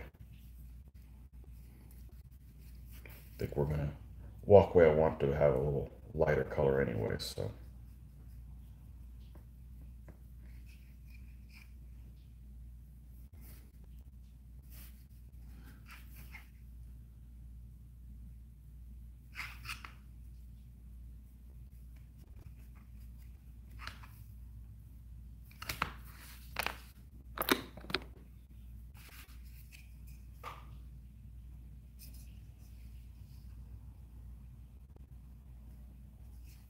All right, what color was this? That was this one.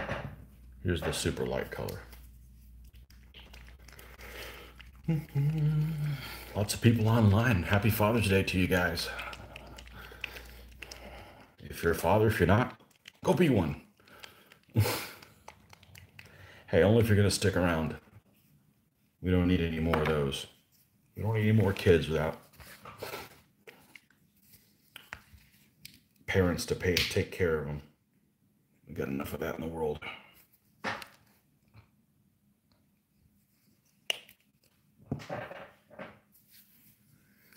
I said parents, I covered myself, right? It could be two mothers or whatever. Just don't let the government raise your kids, man.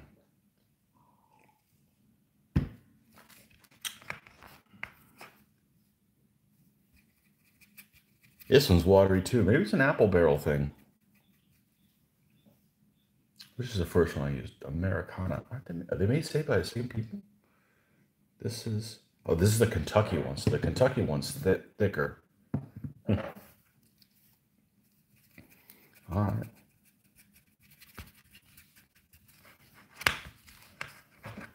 I don't know that it needs to be that much lighter than this anyways, but we're going to add some other depth here.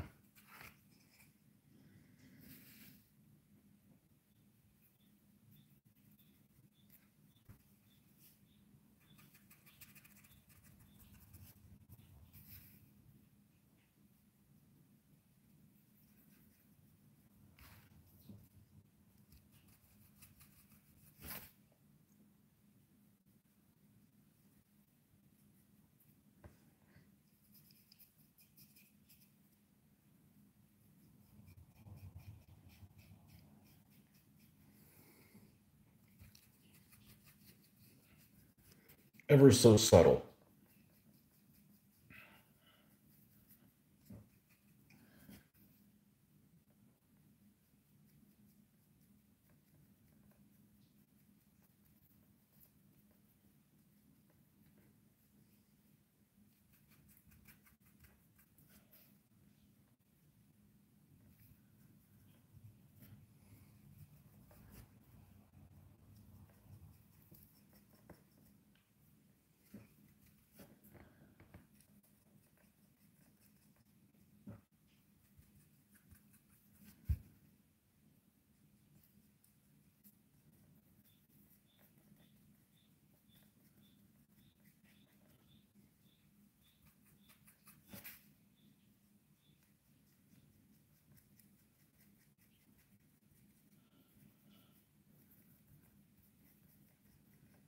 Trying to kind of do it from this angle so that I don't have one side that for some reason gets forgotten. We don't want to do that.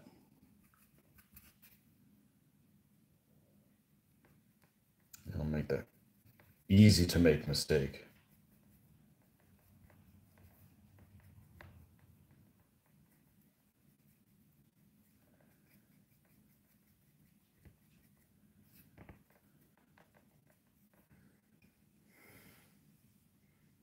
Okay, let's turn the sides.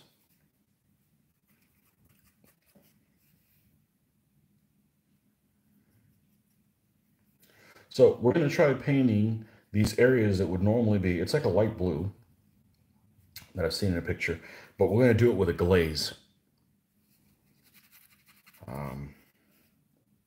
Besides, I'm always looking for reasons to use my glaze medium anyways, so I'm going to try that. And that way it won't be like bright blue. You'll still see that some of that sandstone come through. This is what I'm thinking, just thinking out loud here. And if I do have to repaint it, it won't be that big a deal, but I don't want it to be super bright blue because I don't want it to look like, still want it to look like it's brick. So that's my thoughts anyways, initially.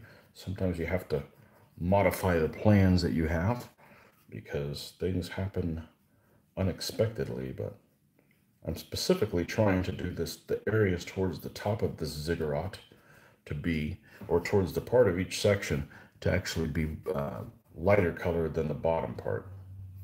It helps it pop out a little bit more. I know I'm probably spending too much time on this, but honestly, I enjoy this process quite a bit. Now I'm doing the fun part, you know, the part I consider fun.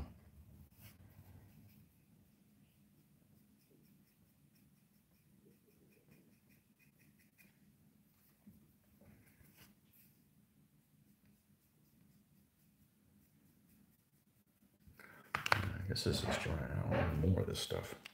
Would have never thought. I'm not sure that we're going to get to any white. I may do it just the tiniest of bit, but we'll see.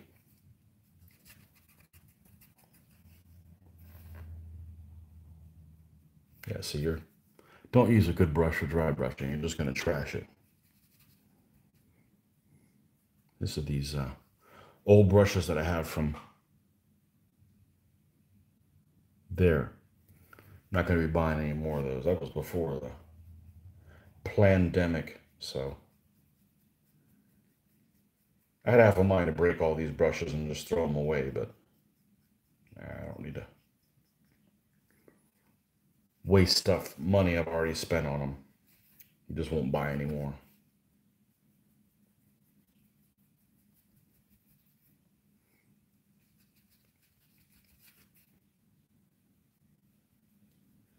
Now everything I buy, I try to look at and see where it comes from. So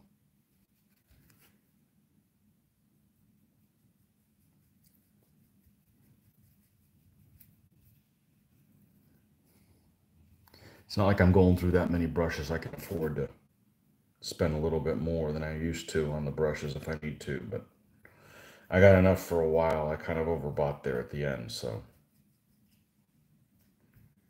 Okay, look, I hope this comes into the camera, but hopefully you can see this subtle. Let me describe it and then show it to you. Um, it's more of the sandy color and towards the bottom, and as you come up, there's less of it on there. Let's see if this will. I think some of it is prevalent. It looks better in real life. It's a little bit more subtle, but you can see it's more brown towards the bottom. And yeah, I'm really happy with how that looks. Really happy. So the other thing that makes me really happy is I've painted only a handful of things for other people. I think Luke's got an artillery piece. Mitch has a few things.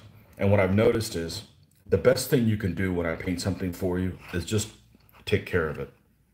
And they do. They're very proud of using it. And I always joke when Luke plays with his artillery piece. I said, man, make sure, even if I'm fighting it, make sure it gets a lot of kills, because it's still my thing, even though you own it. It's part of your army. It's still my artillery piece, so I want it to do well. So it makes me happy when they do well. People take care of, appreciate the things that you spent some time on, because I want them to enjoy it too. I don't want to have to repaint it for you. I'd rather paint something new, not something that you already had that you just didn't take care of. And had you had, but that's the nicest thing you can do. So this is fun though. What I'm doing right now. It's therapeutic, and it's easy. Takes some time, but mindless.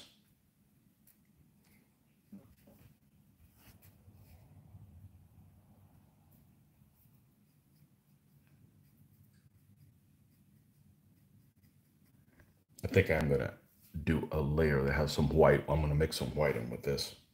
I'm thinking very little. We're gonna do the glaze before we get to that though. That's gonna be the next one we're gonna do. We can find out whether or not it was the right move or not. I have no idea, but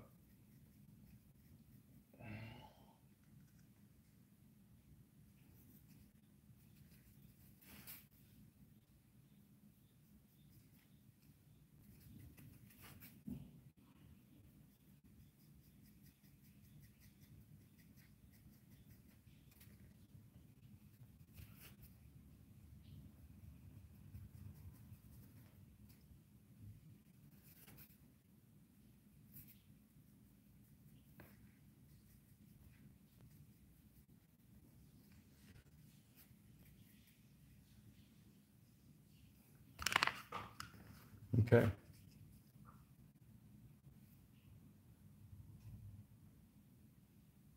Yeah, you can really see the differentiation there.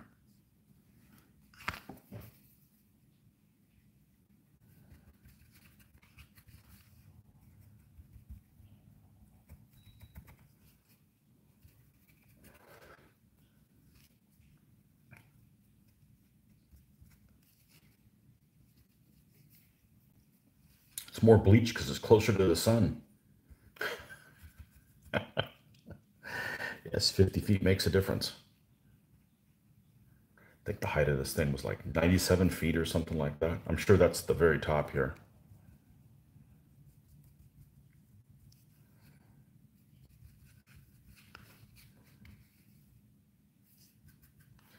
When you're millions of miles away from the sun, an extra 50 feet will make a difference for bleaching.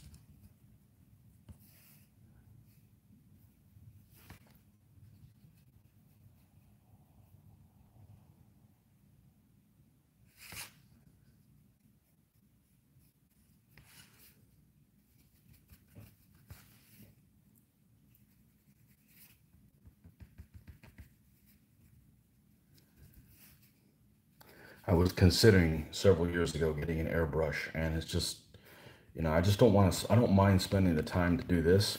I don't want to spend the time cleaning an airbrush and making a mess, honestly. Um,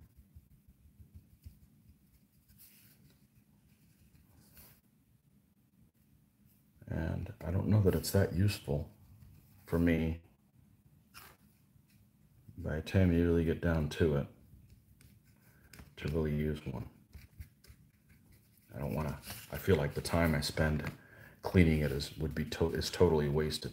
And I got to do it in the garage, and the garage is hot, and I've used one before, and I've talked myself out of doing that. All right, let's see. How are we looking? Not bad, huh? I think we're going to do the final thing will be to do the highlighting here on the edge of the corners here and make that pop a little bit more. But, all right, coffee break. And we're going to do the glaze. Now, here's a picture here. It's like light blue. We don't want to do it too bright.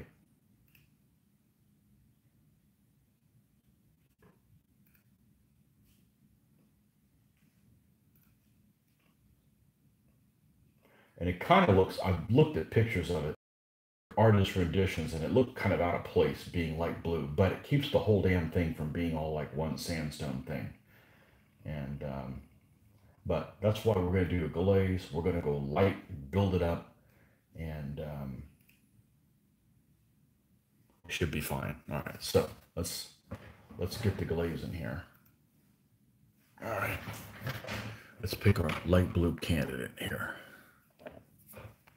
No. Like I said, we're gonna go subtle.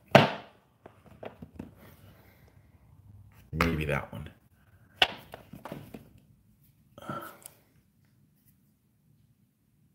This might even be better.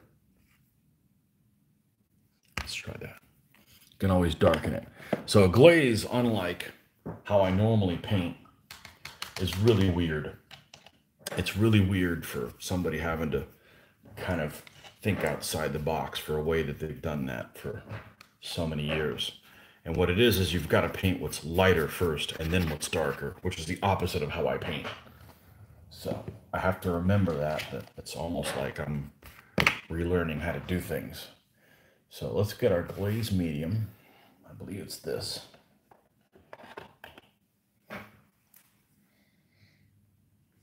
glaze medium.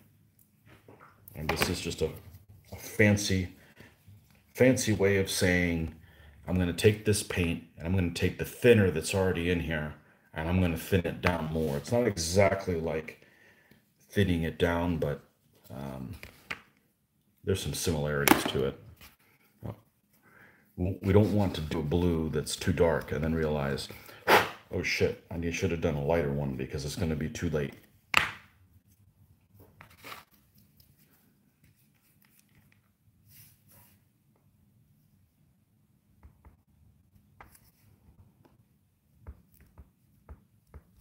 Okay.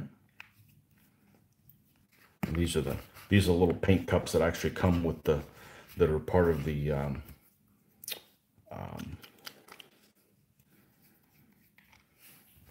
you know what I'm talking about, my wet palette. If I could learn how to speak here.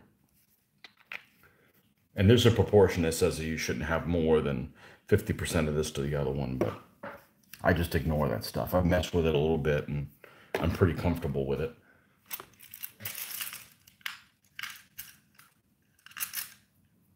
Let's not use a brush that's horrible, but not one that's not too bad. So here,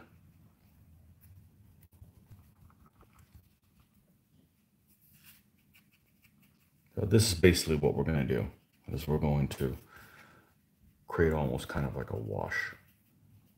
I don't have to use a lot of liquid. This is already wasting more than what I need. So we're just going to do this little dome here. You could look at this and say, no, I wish I'd done a little thicker. Well, that's why I have this over here.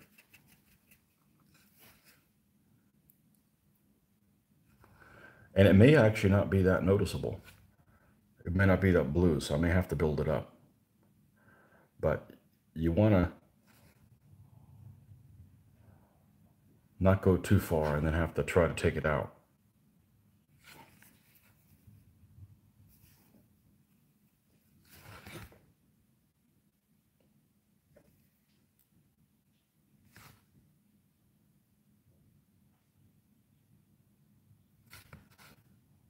Yeah, see, I can see that this isn't going to get where I need to go. It's too subtle. You can barely see it. So even if I went with a thicker one, the color is too subtle. All right, fair enough. I'm in the infancy of using this particular method, so that's got too much turquoise in it.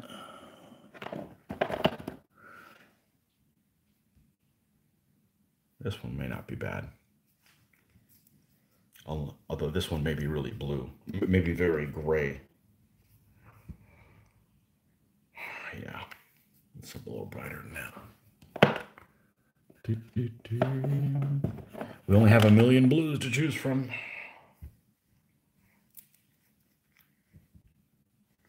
All right, let's try this.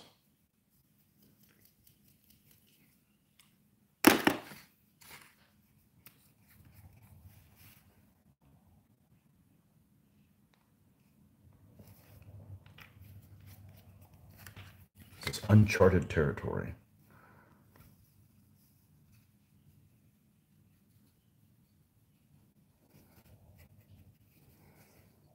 Okay, now let's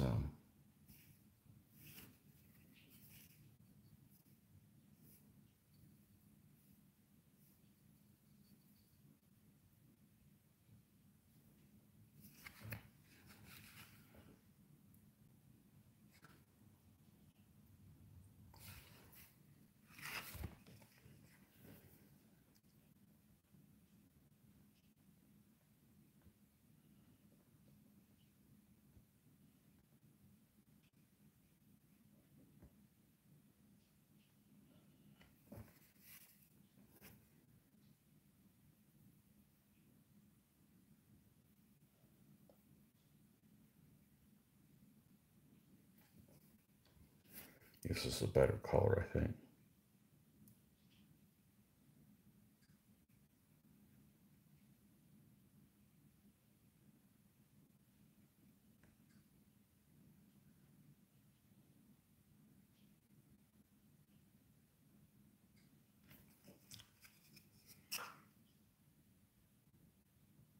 So it's still going to look sandy, but it's going to be, and it's just this little top section here and the top little dome.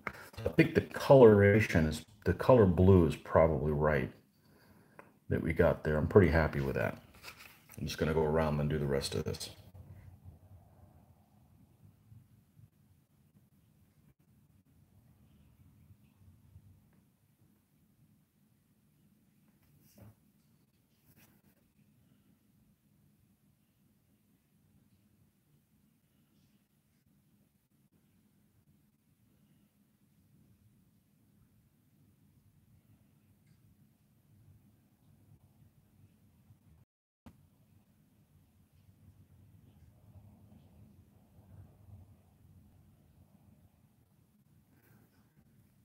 There we go.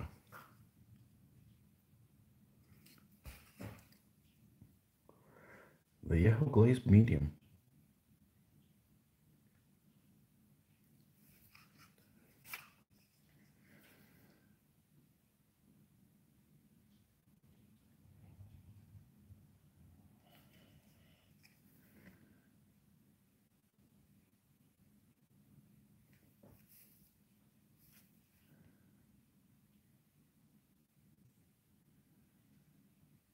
I didn't want to just paint this whole thing like bright blue. I want it to be something that, yeah, it was blue, but man, it's getting bleached and sandblasted, etc.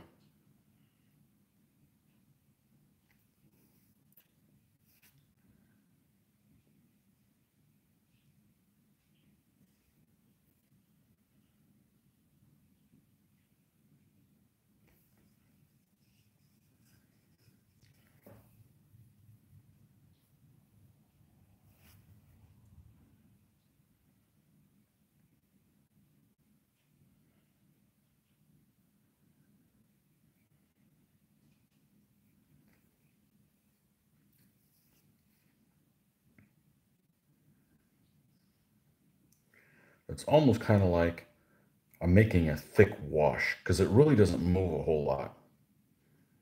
Um, it kind of stays wherever you put it for the most part. I mean, obviously, if you use too much of this, that's not the case, but I want to leave the little rim at the top of this. I want to leave that in a natural color. And these door openings and stuff, they will have a Nuln Oil treatment to them to darken them up a little bit more.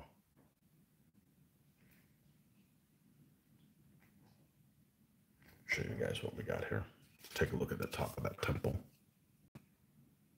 Okay, we'll do the same thing here with the top of this dome. You know, and if I don't like that, I'd say maybe I want it brighter, just do the same thing, but just go over it again. But if you go too far, then you got a problem on your hands.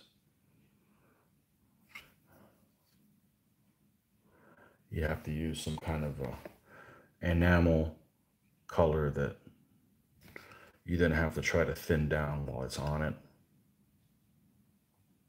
And I would rather not use enamel paint.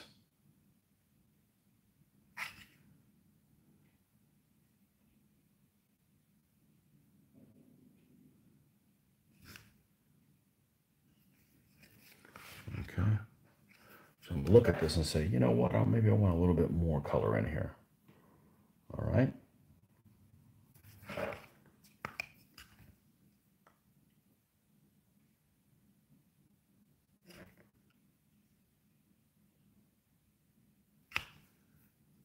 Yeah, I think this is good.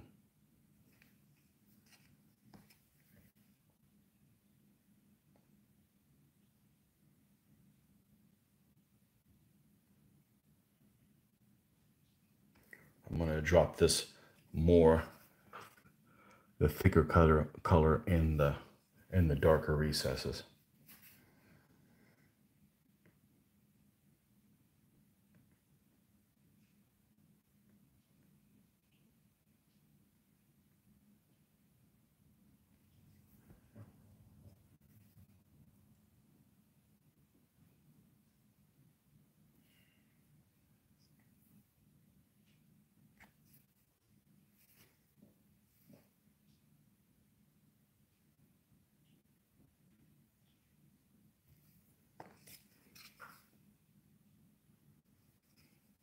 Nice. At least I'm happy with the results.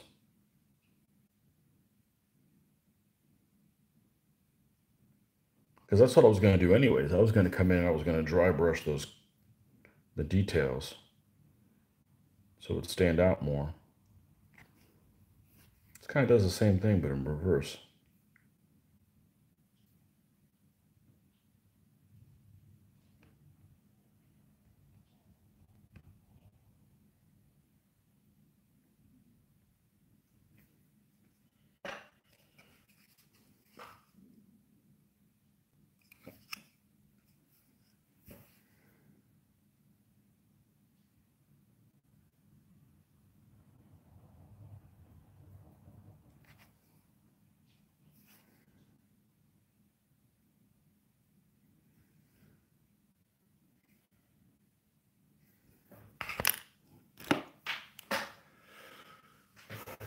Scott Gregory, good morning.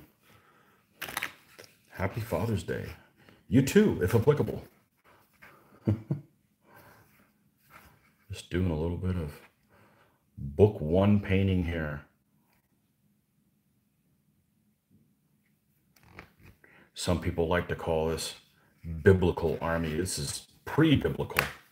These guys, this is old school. This is like Gilgamesh-ish. And I'm going to use a little boy's room. I'll be right back. Take a look at how far what this looks like so far.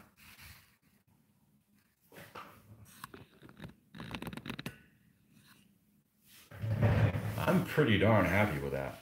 I'm not going to make it any brighter blue. I think that that's spot on where it needs to be. We're going to do a little bit of dry brushing. We're going to add some white to this lightest color. We're going to go around the edges of this, bring it up nicely, and then we'll do the terrain around the front of it.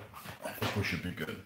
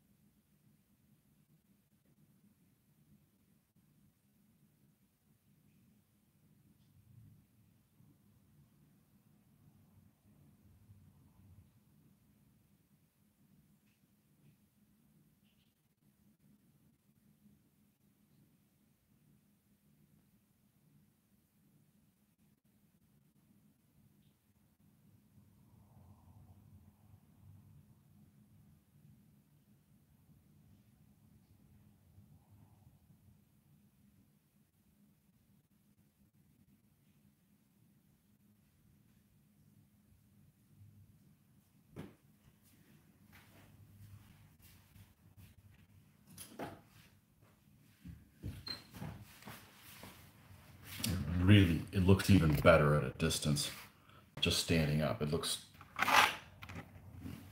really happy with that. Excellent. Okay. Let's see if I can find my little piece of cardboard. I don't think I'm going to be able to find it. I have a little piece of cardboard where I like to scribble out what colors I used for the basing, and I've got it around here somewhere, but that's what I want to use for this desert type color here on the front. So we may have to hold off on that until I find that, because that will contrast nicely with what's already there. Okay, so let's take this lightest color and add a little bit of white to it, just a tiny little bit. Bring this up, and we're gonna do a no-no. We're gonna use the good white with this El Cheapo paint. A no-no.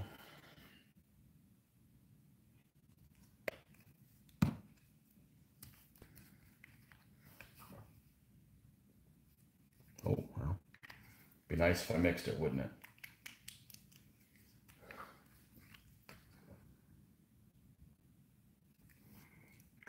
now,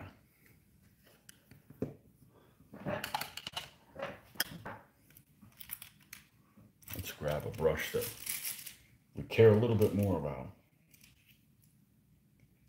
This is probably good right here.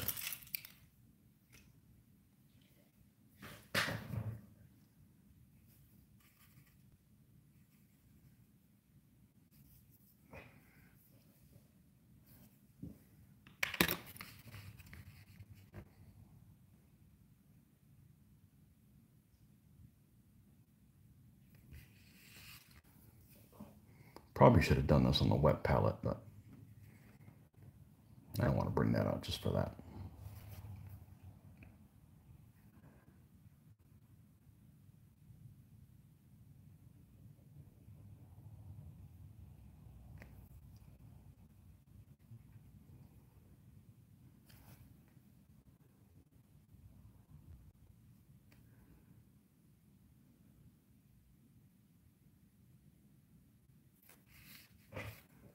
Be nice if I'd centered this on here.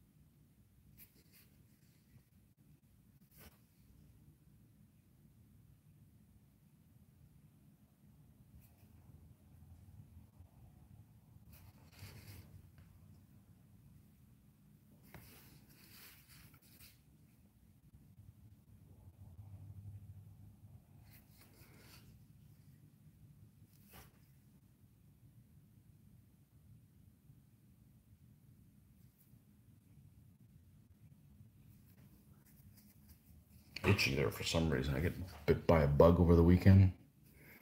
I don't know. I don't know. I'm asking.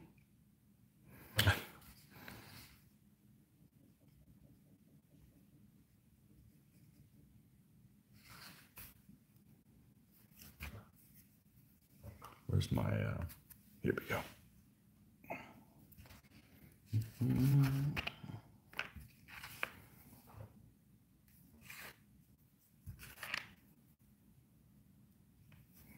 Like I said, if this is something that interests you, yeah, I did an unboxing video for, here on my channel, there should be a unboxing video for Joe's stuff that I did a couple of weeks ago. And at the end, I put on here what the name of the, he's there with me and he knows what the name of the vendor is. I don't remember who it is, but he did get it from Etsy. And you could get your own Ziggurat if that's something you're interested in.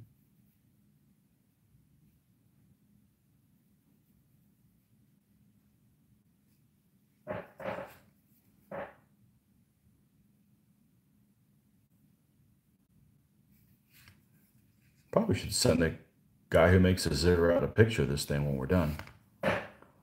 put it on his page.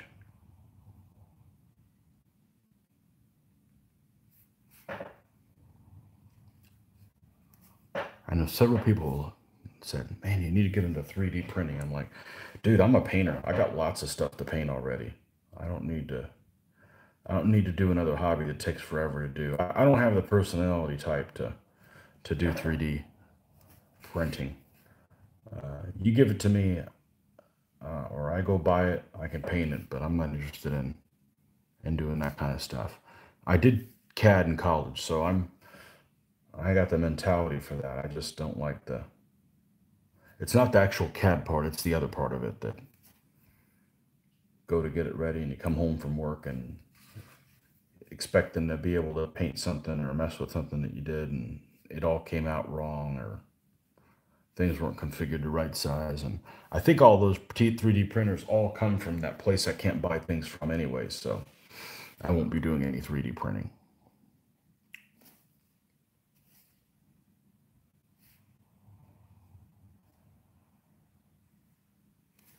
Again, you would think that stuff would come from, like, say, a precision place like Germany or something like that. But they probably do make them there, but they're a lot more.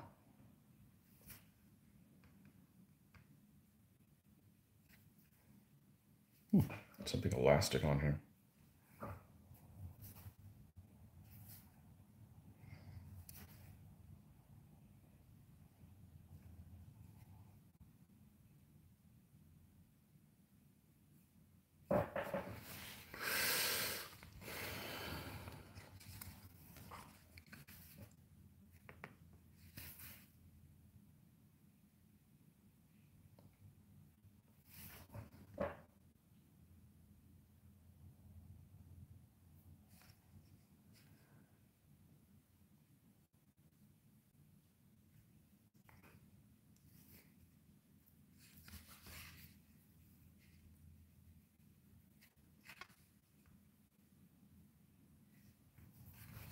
I don't know if I need to do anything else to this. And again, it's looking more washed out in your picture than it is from mine, but oh, I do need to do more. We need to do that null and all stuff that we're talking about.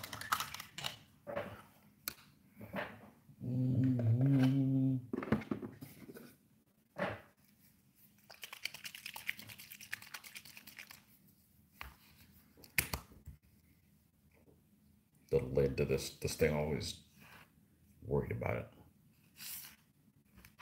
Breaking open, spilling all over the place.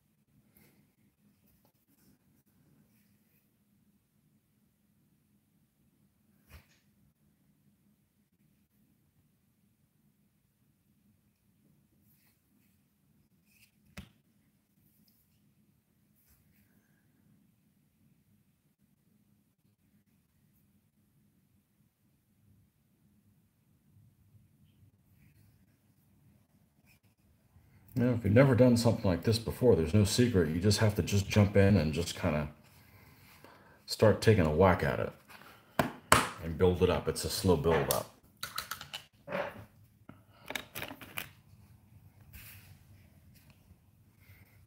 Yeah, let me get one of my stands and my Ptolemaics, and I'll show you what color I want to use here on the outside.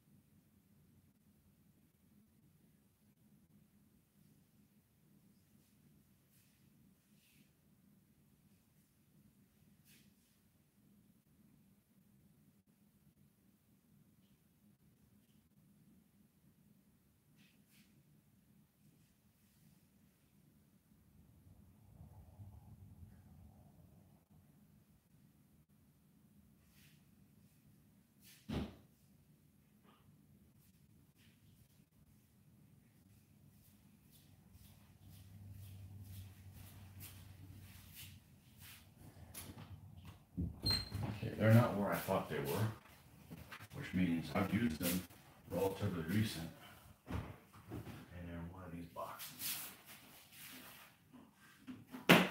Now, the army that I have, it has kind of a desert type basing. They're going to be in the last one I check, aren't they? It's these. Yes. Okay.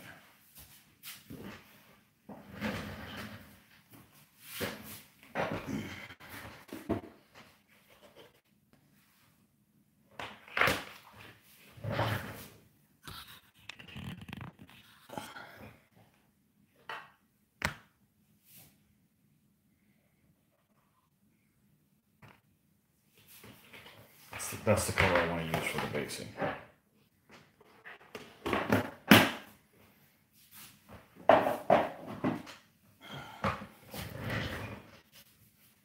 See, it's different enough from this color that it is. I believe it's English Uniform is the base color.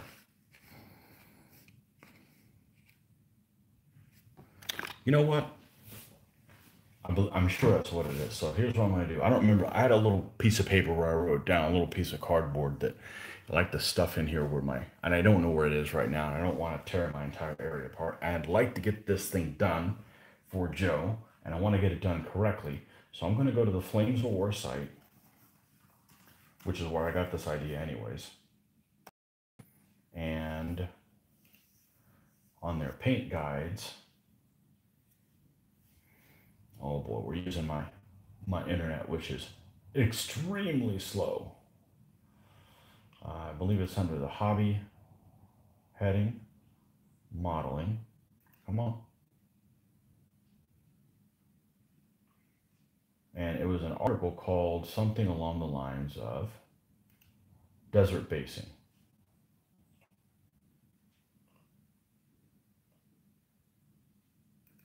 And what was cool is they showed kind of little terrain swaths of what it would look like. Oh, here's a search function.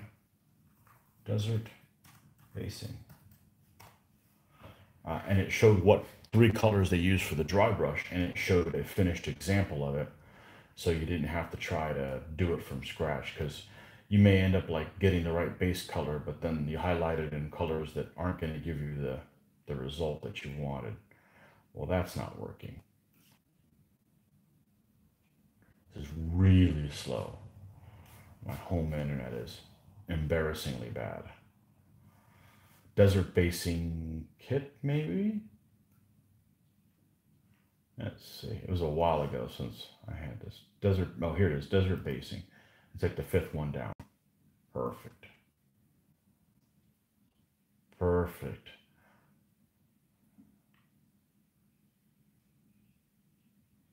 Okay, so one of these was this one.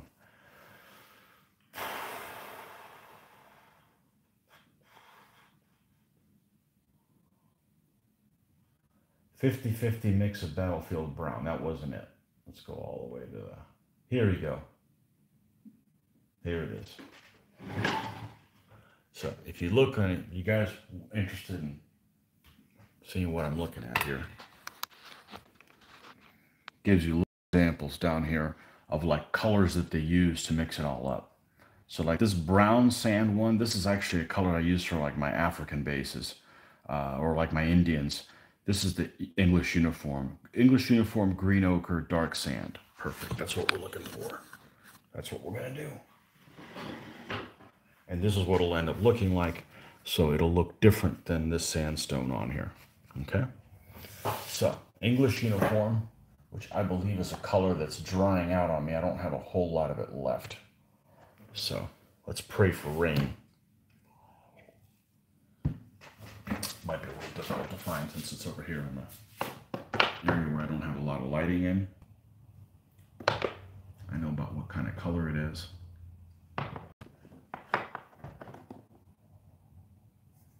That's flat earth. But that little, there's lots of great stuff there on Flames of War site. I don't do any flaming, but they have good resources. Alright,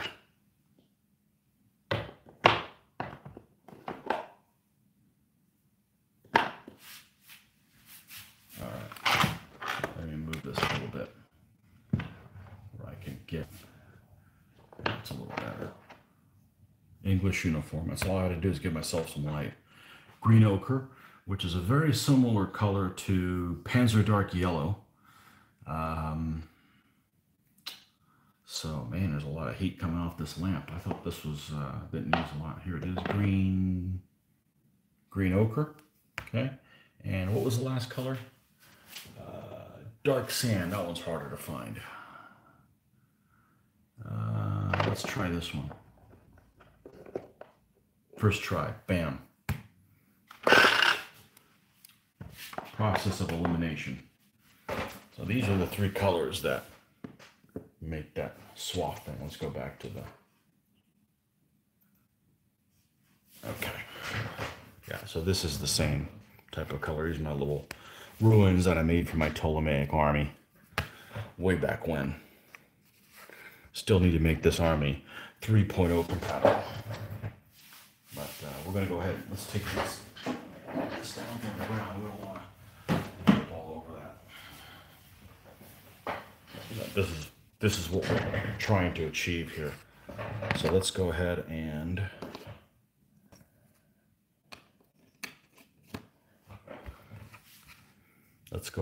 put this up on this pedestal so we can get around it. All right. First color, English uniform. So everything gets English uniform.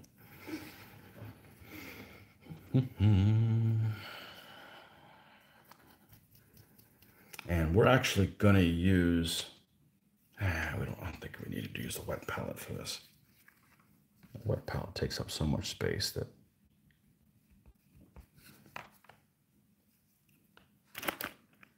I may have to use it anyways, but let's get one of these needles in here. Because I got the tip of this stopped up.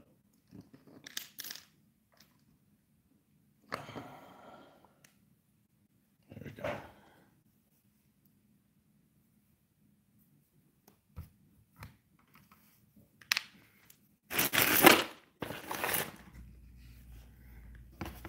Problem with using the wet palette is I got paint here. It's going to get in on the bottom of this. All right. Let's see if we can get away with not making too big a mess. All right, let's get some English uniform in here.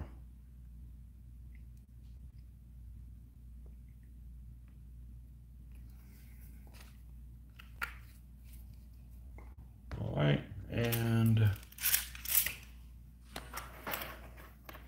brushes. Let's get this one. We're gonna have to go around the edge of this, so I want it to be a little kind of not messy.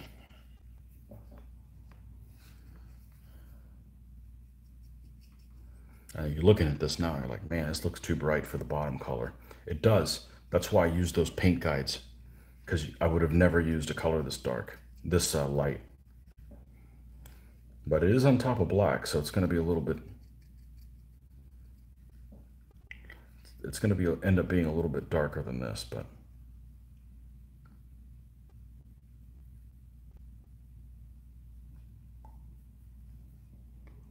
and this did have a pattern on it, like a crosshatch. So I added a little bit of that sand paste.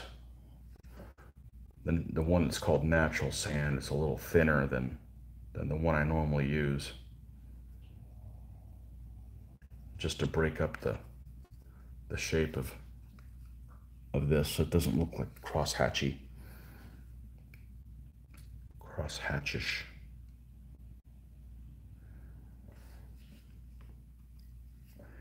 Yeah, using a wet palette for this was the right idea. I don't want this paint to dry out while I'm doing this. And we're not using any mixing. We're just going to use 3 different colors. We're going to layer them on top of another and just do dry brushing. Well, this one's not dry brushing, but the other 2 will be.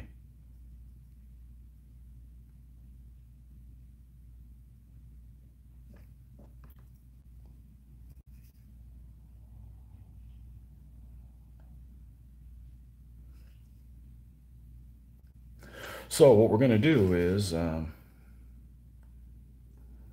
we're going to, when we're finished with this, we will go ahead and give this a sealer on it. And we'll use my light box, and this will be the first thing I take pictures of using the light box. Hopefully that works for me, because you guys need to see more of what I see. And you know, I don't feel like I'm an idiot when it comes to taking pictures. I've watched a couple of videos and I just can't seem to get it. I'll find some subject and take about 12 pictures and end up posting the best of the 12. But um, I'm having issues with, as you get far away from the subject, from the center, it starts getting too blurry. And I'm not taking something that's particularly big, but I need to have at least um, 6 or 7 inches where it stays in focus, and I'm not getting that. And I'm tinkering with the settings, and it's just frustrating. So we'll see if I have a feeling it's just this light is too powerful. Would be proud. Yeah. I think this is going to turn out great. I'm extremely optimistic at this point. So I'm extremely optimistic. And you first start doing these things, you're like, man, this isn't going to turn out really well, man. It looks like the black's not covering well. And I think I will be pleasantly surprised when this thing's done. I should send this guy a picture, this 3D printer guy, whatever his name is. I'll get him, and I think there's a way to send him pictures. Maybe you can sell more of them. But it did require some flash cleanup, which I wasn't too thrilled about, but you just kind of have to take it one section at a time. It's one thing you don't want to do after you're done with this, realize, oh man, there's something I should have cleaned up with. I should have cleaned up the flash on this. A little too late.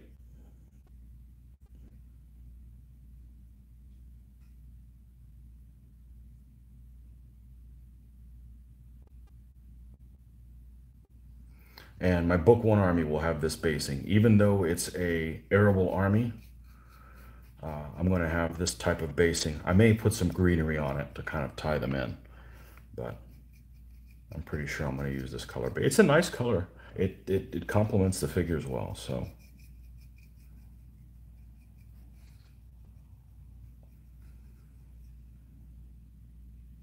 Joe has some desert basing for his figures for the so that should fit in with this nicely.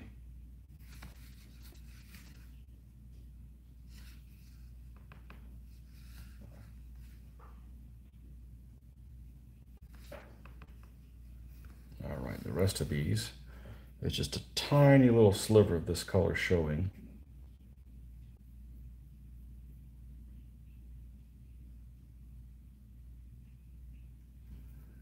All the way on the edge.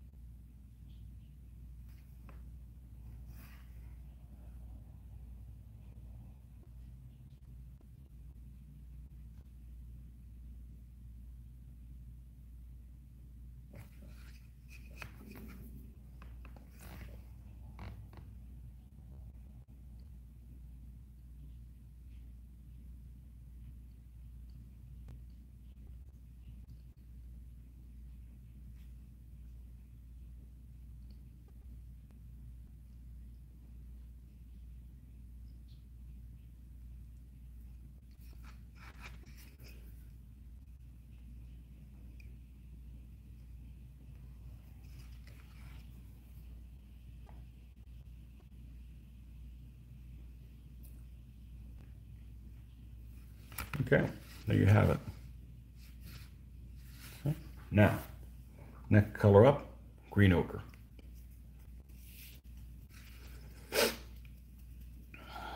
overkill. If I did it on here, I think I would have used more paint and wouldn't have worked as well. This is the part that gives it that yellow look. Now, I gotta be careful I don't use too big a brush here because I may not be able to get into close. So let's see what we got here.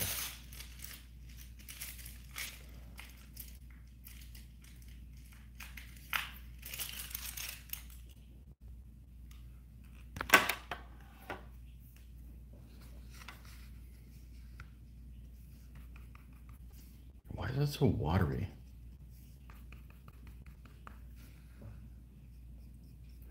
I know yellowish colors normally are watery anyways to begin with.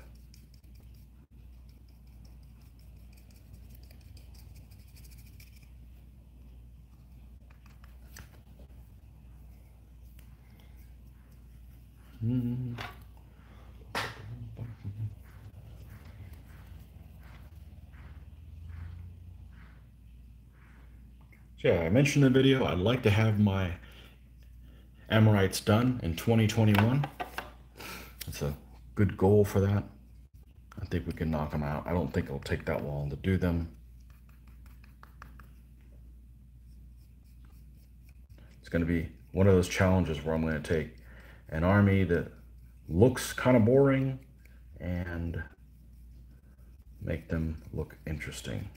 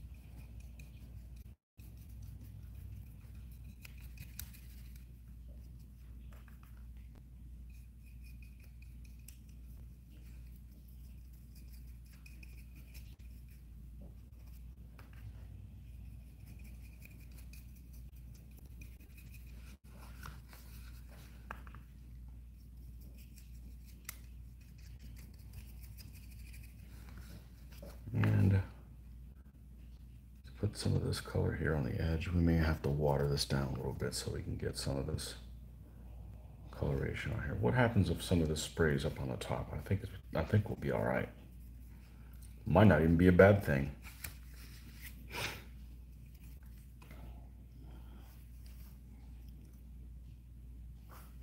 I've had this color a long time. It's a half-life on these paints.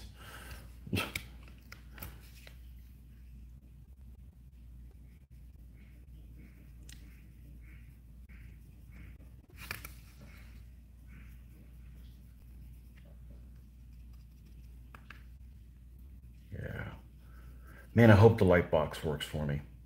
That's the problem is, you know, you can't go to a store anymore and try things out. You gotta like order it through Amazon and hope to God well, you can at least return it there, but it's kind of a pain, you know. I just want to get the right thing. I don't mind spending the money. I just want to get the right thing. Because not getting the right thing, it doesn't matter how cheap it was, you got the wrong thing. So, but you can't. When I got my computer, which I was in the market for just before the pandemic was hitting, I went ahead and jumped to Best Buy and got my computer because I did not want to order a computer sight unseen. It's just way too much money for that. That's way too big a risk. So, okay, so here's the color of that. We're going to come in with this dark sand and finish it up. And then we should be able to call this guy done. Let's see what it looks like. Let's see what this guy looks like.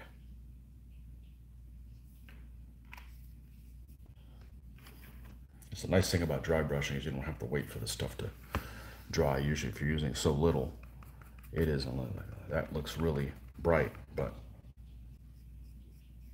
you need contrast.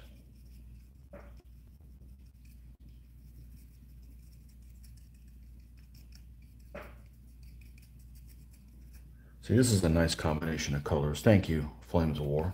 I would have never known. You know, there's good resources everywhere.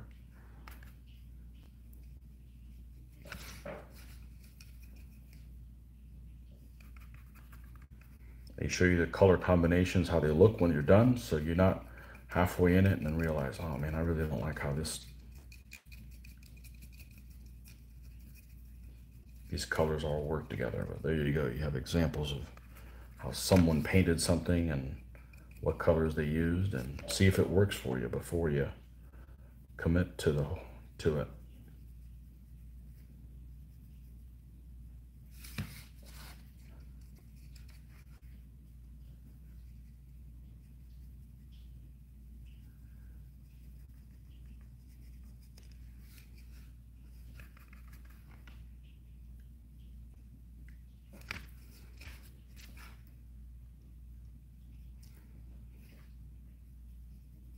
How long have I been on here? 3 hours?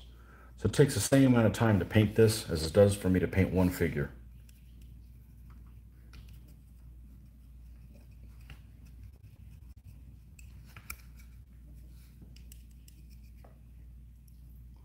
Now what happens if I splash some of this up on the sides? This be okay?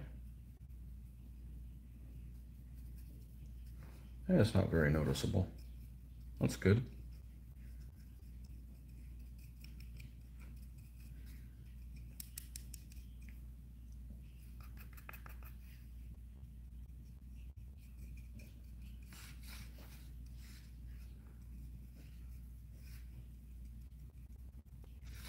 Bring some of that sand in there. They didn't wipe their feet properly. They come up here to the temple.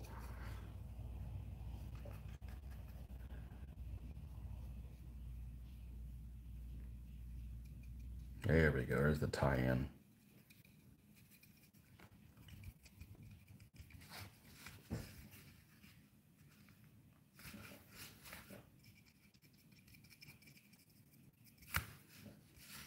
All right, let me put my glasses on so I can see what the hell I'm doing. Well, at a distance. Anyhow. Oh, fuck yeah, it looks great. Hey, the important thing is, well, in this case, Joe needs to be happy with it, but I need to be happy with it. I'm my own toughest customer many times. Now, we are going to go ahead and do a little black around the edge, because I think it looks a lot better that way.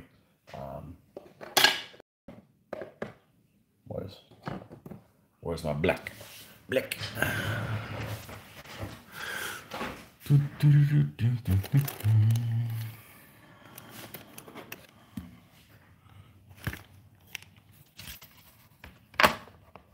Yeah, we do need that. It's a lot easier to handle. Here it is. I remembered I left it upside down on purpose.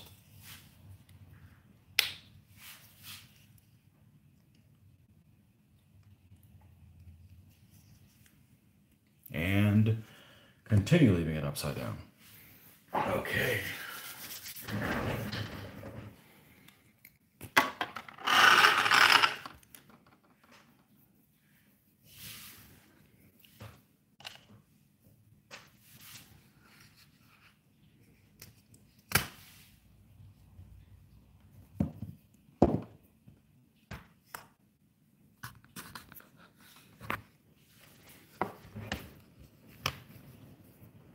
Rain? Oh well. My grass is going to be a foot high. It's slow growing, but it's doing really well. So I guess that's a good thing. I'm just going to run this across the edge.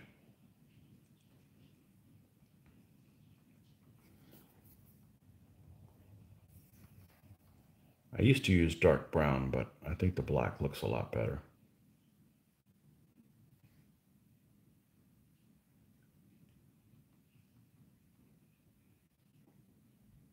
Again, something I saw people use. People started doing black and it looked better.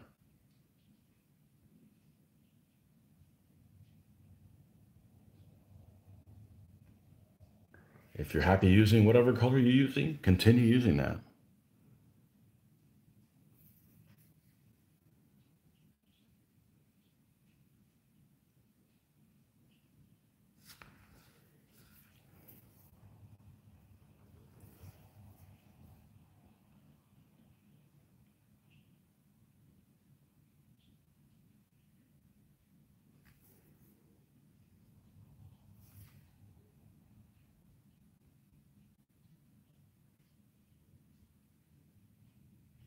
And it's a rainy day, and I don't care. I'm still going to spray this thing because I have never had a bad experience with spray paint. Up, step right into your mouth. Yeah, if I mess this up, I got to paint another one for him. We don't want to do that. The edges of this are upturned ever so slightly. I don't know why. Maybe the bed got really hot that this is sitting on. It did that.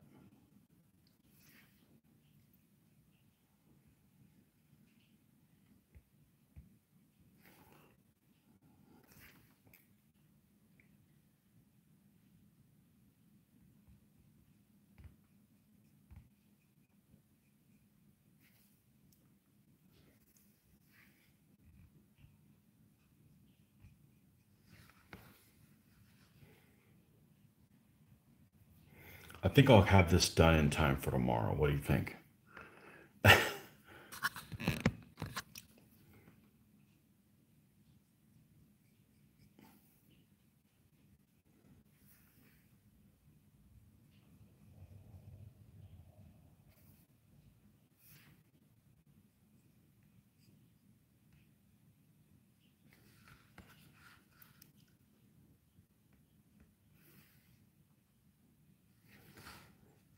All right, ammo.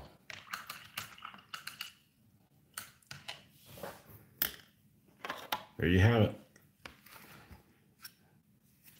The Ziggurat. What'd you call me?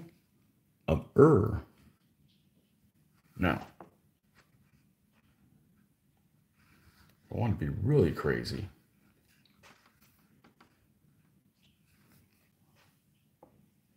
Let me take a look at it from. Yeah, I'm not going to touch it. I'm not going to touch it. I'm happy with how it is. It's going to look even better when it gets sealed. I don't know what the magic of sealing things are, but it does look better. So there you go. You can do all your happy sacrificing there that you need to your whatever it is that you're into. But okay, well, we're going to call this on a wrap because we finished right at the exact time of getting this guy done. So we'll catch you guys next time. Enjoy your Father's Day. Thanks for coming by, and hopefully take some pictures of this with a light box today and see how it turns out. Okay, does it do it justice?